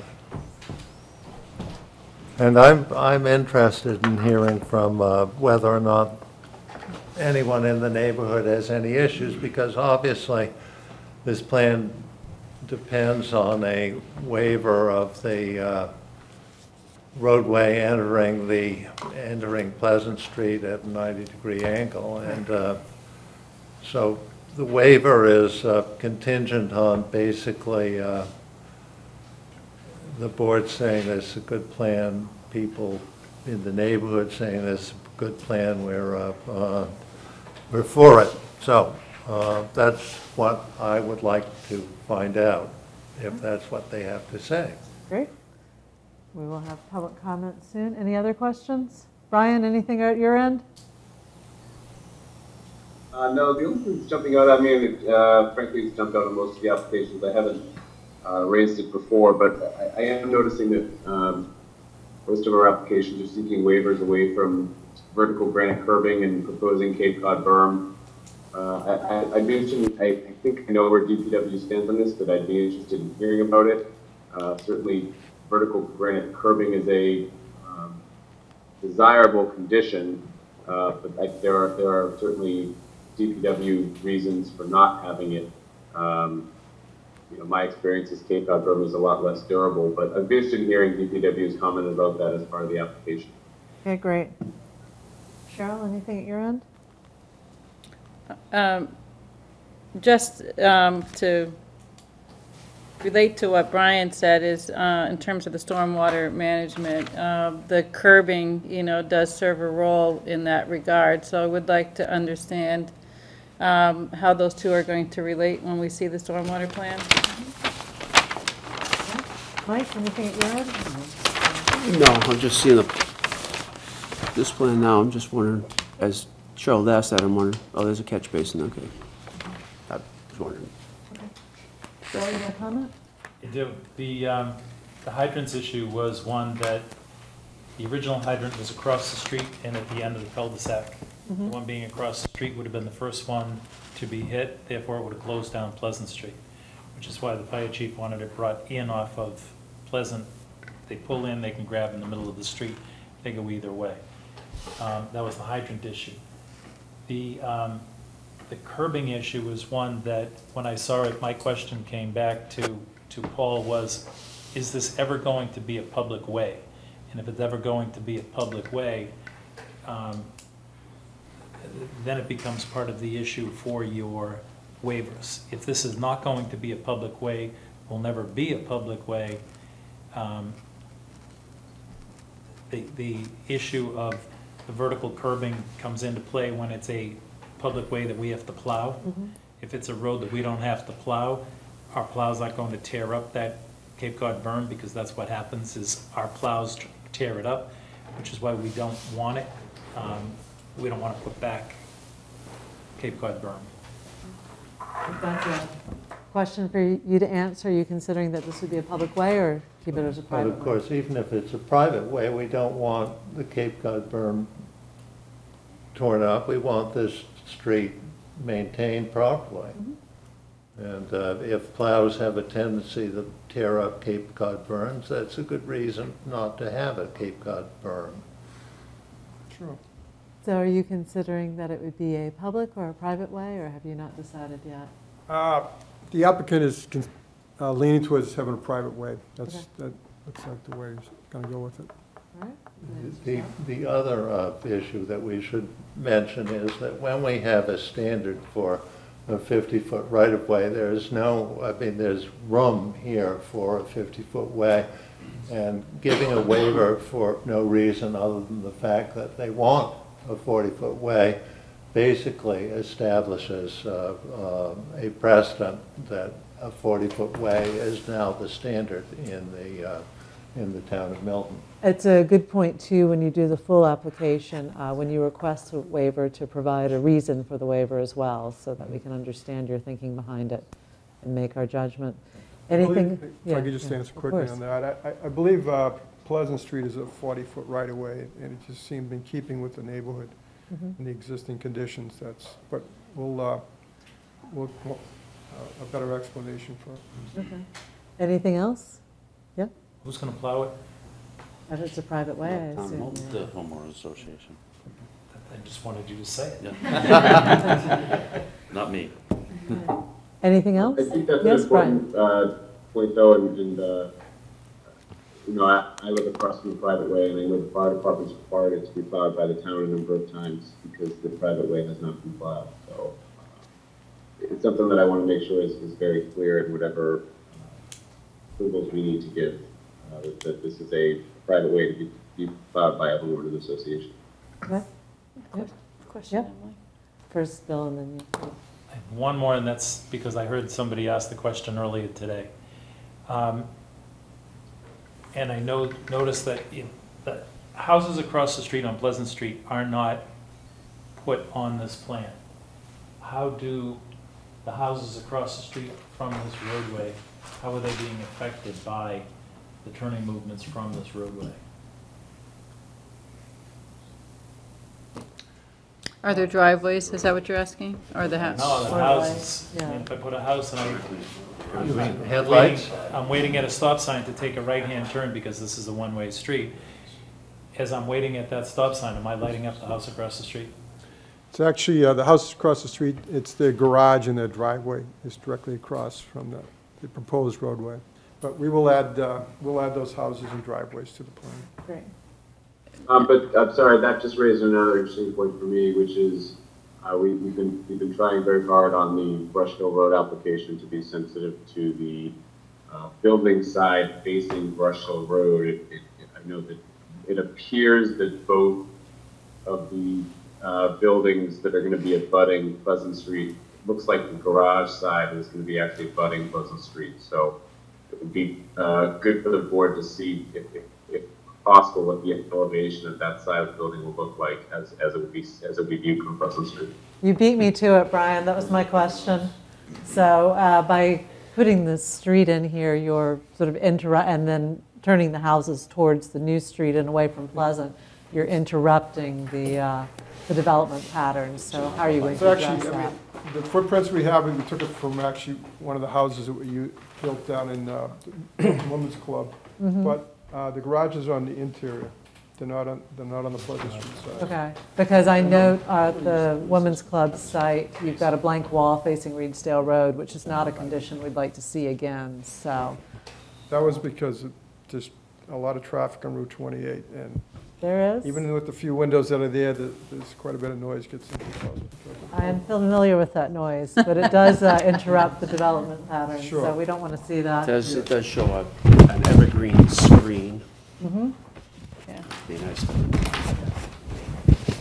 Is there anything else from board members? Yes, Cheryl. Have you met with all of the immediate abutters and the ones across the street on Pleasant Street and reviewed this plan with them? We've had 2 meetings. We had one meeting at Kelly and Regi in East Milton. That was the first one. The second meeting we had at 41 Pleasant Street. So all the neighbors were able to walk over to the site. It was a pretty good turnout for that. That was on the 22nd of June. We had that meeting. So yeah, I'd say most of the neighbors from Pleasant Street and Quarry Lane were there. A good portion of them were there, yeah. And their reaction? You know, it was, their concerns seemed to be, a few of them had concerns about density, size of lots, traffic a little bit, screenings. They were hoping for some type of screening, whether plantings or fences, and then ledge removal. Some of them were concerned about ledge removal. Anything else? Do you have any geological information? Is it telling you that you're going to put basements and you're removing a lot of ledge? We actually dug test holes in the roadway all the way up to the cul-de-sac, and we hit refusal at a ledge at 10 to 12 feet, so it was pretty far down. So you wouldn't hit it to put it in the basements of the houses? No, the only lot that's probably going to have a problem is definitely is lot 4. There's a pretty good outcropping right where the house is. All right, so let's move, yes. All right, one more, and then let's move to public comment, because they've been very patient. I know. On sheet 1 of 3, you actually have the trees on site located. From that point on, those trees disappear. Can you, in your preparation of your definitive plan, show us the trees that are staying? Because some of these trees are, you've got a 30-inch tree in front of Lot 7's house, which you can't buy a tree like that. There's the potential that you could get a 55-inch tree on Lot 1, that if you slid the house back a couple of feet, you may be able to save that tree. There's a few of those trees that are in here. There's a 30-inch tree on Lot 6 that, you know, it's up by the right-of-way, but I don't know that it's staying or that it's going.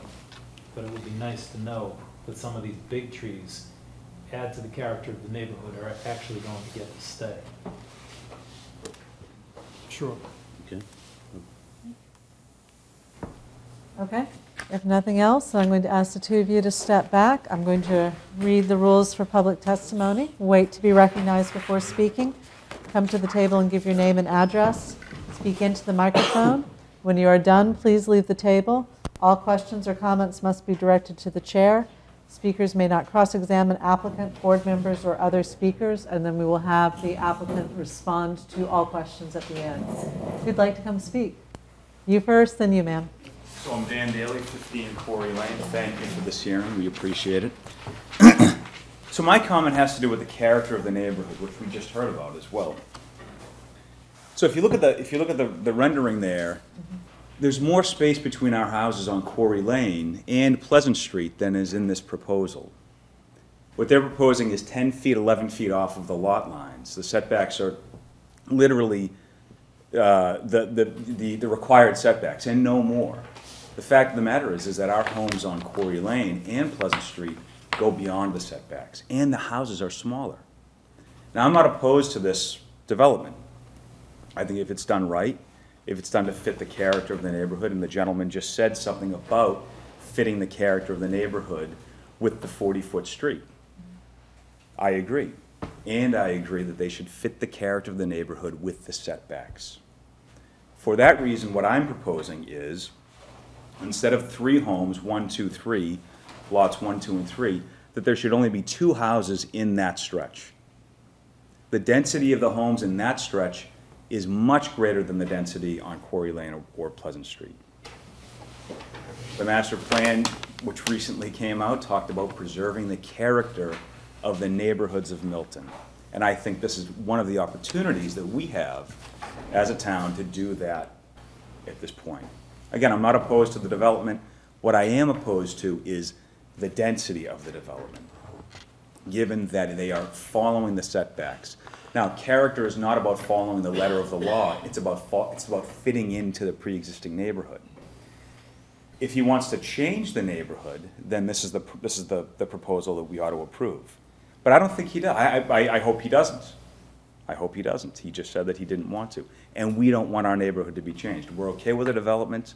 We are not okay with the changing of the character of the neighborhood. Thank you. Great, thank you very much. Ma'am, you're next.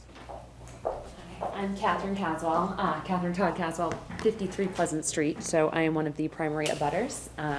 We're basically going from having one house next door to having three along our property line. So of course, one of our primary concerns is screening. Right now, there isn't a lot of existing screening. There are 2 mature trees, but not sufficient for having a neighbor now 20 feet away, as opposed to much further from before. So we'd be looking to find out more about what the plan is for screening, maintaining mature trees, but also adding additional screening for privacy. There's also a significant drop-off from our property to number 41? Number 41, which actually caused flooding in our basement last fall. And so we would be looking to see what the plan is to address that, and drainage, and also possibly, depending on what the plan is for that first lot 1, a retaining wall may be needed due to the severity of the drop-off. And then just general neighborhood concerns, which we heard from some of the previous discussions: dust control, fencing, noise restrictions. It's a very quiet neighborhood. A lot of kids and a lot of pets out in the yards enjoying the quiet neighborhood.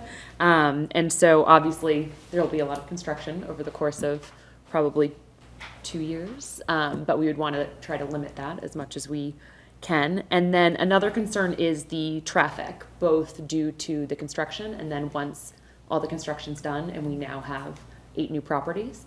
It's already a very busy street. Especially during rush hour. Just trying to pull out of our driveways on Pleasant Street to get to the stop sign can be challenging as it is. So adding a lot of other cars now coming out and making a turn onto our street, plus you have the incoming very fast traffic off Randolph Ave. I have a lot of concerns about how that's going to affect us. Also, during the school year, school buses park along our street as they wait to start their pickups. So there's already a lot of vehicles on the road. And I think it would be an interesting discussion about possibly making that one part of Pleasant Street a dead end, or limited hours for cut through, but that might be a different discussion. But that's it. So thank you. Thank you very much. Anybody else? Yes, ma'am. Hello, I'm Lisa Courtney from 59 Pleasant Street.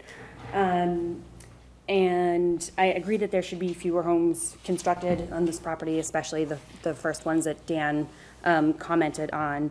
Our homes have become the foundation for great friendships, and we have no fences right now and plenty of open space for our kids to play. And exactly as Dan said, this is the highest and best use of this property. We're not against the development. We'd just like it to look a little bit more like our neighborhood looks now and change it less. And I think that the data of the plot plan sizes also supports that. If you look at the adjacent side of Pleasant Street and Quarry Lane, the average, even if you take out the 2 largest lots, which I believe are these 2 lots, which will be accumulated to put the 8 houses, the average is almost 16,000. And then even if you look at the ones that are under 20,000, it's more like 12,000 instead of, I know that they're even above the 7,500 required square feet for a new home to be built, but I think bigger than that fits better with the character of the neighborhood as it is. So I respectfully request that they reduce the number of homes being built. With the few things that people have said this evening, traffic pulling onto Pleasant Street is a concern of mine as well. I don't know anything really 40-foot versus 50-foot wide roads, but Pleasant Street gets busy enough to wake me up in the morning sometimes when the windows are open, especially the back probably 10 cars which would probably block the entrance to this roadway. And drainage as well, we've been able to figure out how to keep our basement dry, but that's with things as they are, and if we add more asphalt and blacktop, that could change and create a huge lake in my basement, so I'd like to avoid that too. So, thank you for having us all here. Anyone else? Yes, please come forward. Hi, Brian Wall from 56 Pleasant Street, and I'm one of those houses that the driveway would come out facing at. I'm directly across the street from Caswell's. First, thank you for the opportunity, and thank you all for the service to town. So as I mentioned, I'm at 56 Pleasant Street. I moved into that address 30 years ago. And when I did, you know, my wife and I raised 3 children there. We were one of many families with young families. We actually always considered that one-way section of Pleasant Street and Quarry Lane our neighborhood. And that's in effect what it became. I don't know what happened. I blinked my eyes and all of a sudden, we don't have the kids. And I'm the old man of the neighborhood. I remember being the young man of the neighborhood. I would say that it's been terrific to see the new neighbors with all the young children again. The sounds are great.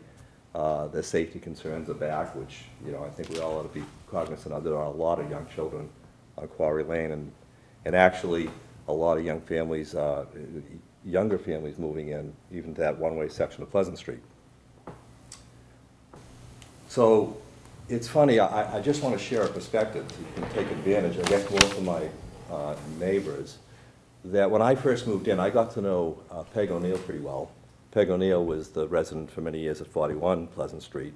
And I knew Mrs. Murphy for a brief period of time, who's the other woman. They're both terrific ladies. And I always remember Mrs. O'Neill telling me that, well, a couple of things.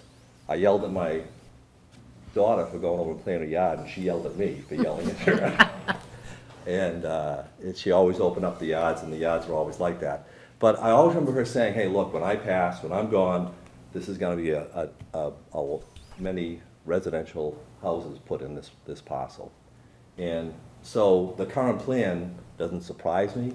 I think with the character of Milton, we're a residential community. We are a bedroom community. It is one of the best uses of the property. But frankly, I actually made some changes to my property a few years ago because of a growing problem that most people in Milton are familiar with, but I got to tell you, it hits me right in the face, and that is the cut-through traffic. The cut from 6:45 in the morning until 8:45 in the morning, it is very often bumper to bumper on my street, and it's always full of cars. I actually had to extend my driveway, and I put in a whole new section so that my wife and I could both, and my kids when they were there, could actually pull into our driveway face first, but before we backed out, turn around, because if we try to back out into that traffic in the morning, you know, it was like playing the lottery, and I usually lose when I play the lottery. So it's horrendous. And in fact, that same traffic, I think most people are a lot more familiar with that same traffic when it returns. And what is it, by the way? It's mostly people that do not live in Milton. They're cutting through Milton to get to Boston, right? We know that. Why it's such a good idea for them to use a small residential-only section of Pleasant Street when there's Randolph Ave, you know, that parallels it and has a beautiful turnaround, is beyond me. However, I do, as a kid, remember when Pleasant Street, that section that I live on, was a two-way.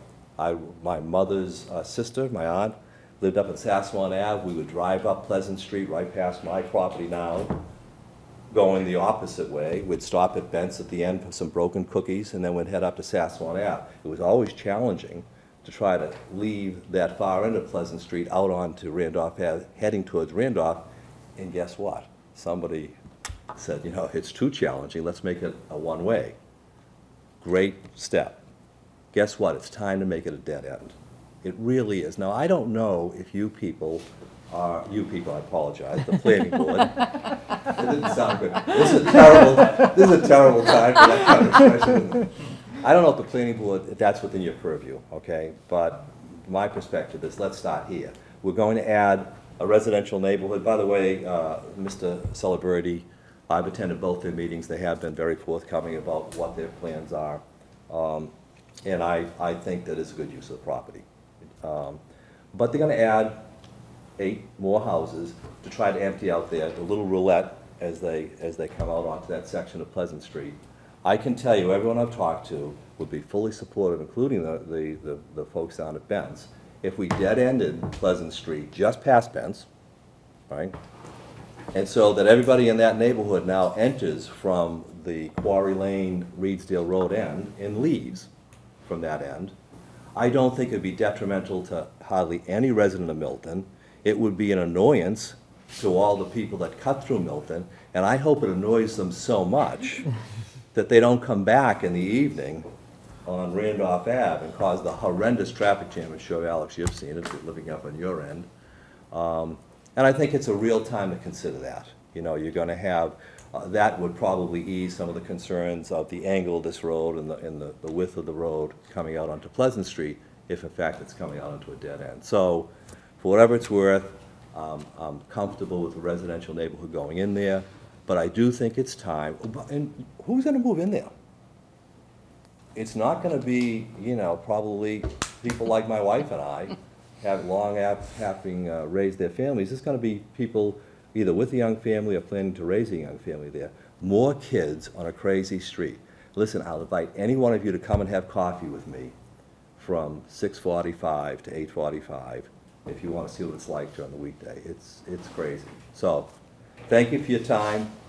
Dead End Pleasant Street. Thank you very much. Any other suggestions? Is the density okay with you? Well, so, you know, it's interesting. I was listening. I'm very impressed with a lot of my new neighbors who I have not gotten an opportunity to know better. And I understand and appreciate their concerns. Frankly, I was probably bitten by the density issue a lot more when I moved in at 56 Pleasant Street. There was only one house between me and the corner. It was the house on the corner. And somehow overnight that turned into 3 lots. And, you know, they barely meet the 7,500 square foot requirement. And they're really pork chop zoning. I mean, I can assure you the setbacks my property's about 21,000 square feet. My next door neighbor in the newer lot that I'm speaking of is 7,500 square feet, and there's really not even 20 feet between our buildings, which is, I'm 10 feet from our property line, but they're not quite. Anyway, so the density, Alex, to answer your question, in terms of some of the concerns I think my neighbors raised, I can appreciate and understand. It doesn't hit me as much as the thought of the extra homes, the extra traffic, and the extra children. That's my concern. I don't know if that answers you, but that's... And to your point, just to answer that, and then we'll just check in and see if there's anybody else who wants to speak before we turn it back to the applicant. But the planning board can't dead end it, but we could certainly talk to the traffic commission, I think, and just see what they want to say. I have to say that I'll talk to the traffic commission. Yeah, well, see? I'll talk to whoever you recommend, and I would hope that this, the supporters of this development would also join us. I've got to imagine it would enhance this development dramatically if that Well, I know, I mean, I'm very familiar with the areas, you know, I'm just around the corner and down a bit, but the angle that Pleasant Street intersects with Randolph Ave makes it very easy. Oh, you're coming up, look, the light's red. Right. And stopping for Bent's even in the middle of the day, I think the traffic actually gets faster, so is my it does. experience. Actually, you know, it's funny. Rush hour slows it down. Do you know one of the safest times on Pleasant Street in the morning is? Saturday mornings. And you know why? Because that's when cars park down at Bent's on both sides, but 3 or 4 or 5 long. And that's the only thing I've ever seen that slows that traffic down, quite frankly. So if no at Dead End Street, then everybody should go to Bent's more often. So, but it is an important issue, and thank you to all of you who have brought that up. So, and great. Listen, people have been wanting to start reversing this horrendous cut-through traffic problem in Milton. This is the opportunity for the first step. Thank you. Does anybody else wish to speak? If not, why don't you two come back up and address anything that you'd like, and then we'll talk about our next steps.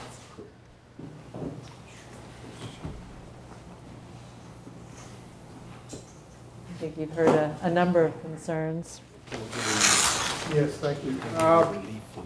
On the first concerns about size of lots, the density, I mean, it meets zoning. If you look at the first 3 lots on Quarry Lane, coming up on the right side, they're very similar to the 2 lots there. They might even be a little smaller. You know, so I don't think they're out of proportion to what's on Quarry Lane. And, you know, I know that Mr. Walsh's lots are 20,000 square feet. There are other lots on the other side that are in the 7,500, 8,000, 9,000 square foot range. So, and then as far as, you know, the footprint of these homes, I know they're close to the lot line right now, but we just took a footprint and put it on the buildings, on the lots, just to project some type of footprint for a house. It doesn't mean they're all going to be the same width as this house. This is probably a little wider than some of them will be. That might be helpful in the final application to indicate what size of house or what footprint of house you're. Sure, show more variety maybe than we're showing right now. You know, regarding the dead end issue, I don't think we have any problem with that issue. Even a restriction in the morning from 7 to 9 or something, that no right turn off Randolph would be helpful. That seems to be the worst part of the day. As far as during construction, you know, we plan on submitting a construction plan, management plan, and you know, we'll address all the issues that we heard earlier tonight, basically. So, and then the lots themselves, we think they're fairly decent-sized lots, and you know, and they think they fit into the neighborhood. Some of the lots in the neighborhood are larger, some of them are smaller. So they're kind of in the middle of it.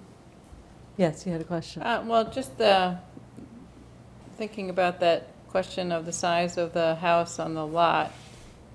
I mean, there is a zoning requirement for what size house you can put on the lot based on the size of the lot. Yes. So for their neighbors, in respect to what they've said, maybe you could provide that to us on the plan. Calculation. The Sure. calculation for each one of these. And then also put the setback lines on so that you can have the buildable portion of the lot visible. I think that would help people. That's good. We've requested that before. Yeah. It's helpful. You need to have 20,000 square feet, and add around, put more on this. So what's your timeline, Paul? I'm not totally familiar with the preliminary process. Did you want to continue through the preliminary, or did you refer us to submit a definitive? Well, it's entirely up to you. If you want to continue it to another meeting and come back with some revisions before you do the definitive, I think we're probably fine with doing that. If you think you've got enough to submit a definitive, understanding obviously that that's also going through a public hearing process, that would also be fine unless I hear any objections. You know, you may want to refine it a little bit further before you do the definitive. Sure. I think that's up to you. I mean, obviously, when you get to the definitive, we'll have more specific questions based on what you submit to us. So, right. Also, if you wanted to continue it and have another round of discussion with the neighbors, I mean, I think we'd be open to that. So, just to get a sense of what you'd like to do. Alex, what do you Well, suggest? the purpose of the preliminary plan is to see if there are any issues. And here, there is an issue. And the issue is whether or not this new street should intersect Pleasant Street at 90 degrees. And that's what the rules and regulations require. And that's what you've got to do unless you can show that what you have here has a desirable benefit on the neighborhood. And you're going to probably not want us to take a vote on this plan, even though whatever we vote wouldn't be binding. It would be just showing what we think. But what you want to do is come to us with a plan showing that you got a good development that the neighborhood can support, and therefore you should get your requested waivers, because the waivers really are dependent on showing that there's a good public purpose for the waiver. My suggestion, Paul, is to continue this public hearing and see what you can do. I think to that point, and certainly to the discussion of how the two roads are intersecting with each other, you will probably want to have somebody look at the sight lines. So you can't assume that a dead end would happen or that it would happen quickly. And you do have a serious issue with traffic flying down. So if the sight lines aren't good enough to deal with that, you've got a problem in requesting your waiver. So I think you should have a look at that. See what that does when people are flying down that road and somebody's trying to nose in or nose out of that your Sure. road. So I think that you probably want to stay on. It would be on the 23rd. I know we you- would be, if you think you could get information to us by next Thursday. If you want a more relaxed, you could either have it would be late on the 23rd because we're giving Thayer 2 full hours. I mean, not the 23rd, late on the 13th. Or you could go for the second meeting in August. So it's up to you. We just ask that we get any materials next Thursday. Oh, so the meeting's next? Meeting's 2 weeks from today, but we need the materials a week beforehand. Yeah, we'll do that. Okay. All right, so let's see, we have we've got 7:15 with 7:30. 7:15, 333 Brush Hill. 7:30 is the start of the deliberations on 865.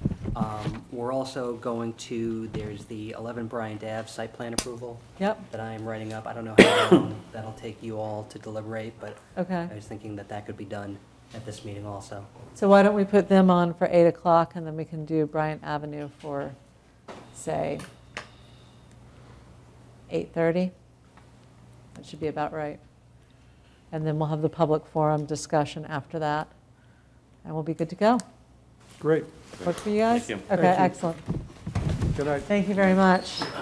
So I would say that the hour is late. I'll have a draft of the public forum and sort of what I'm hoping each person will take on for discussion at our next meeting. I'll provide it to you that week before. And so I would accept a motion to adjourn. Second. All in favor? Aye. All right. Bye, Thank you, Brian. Brian.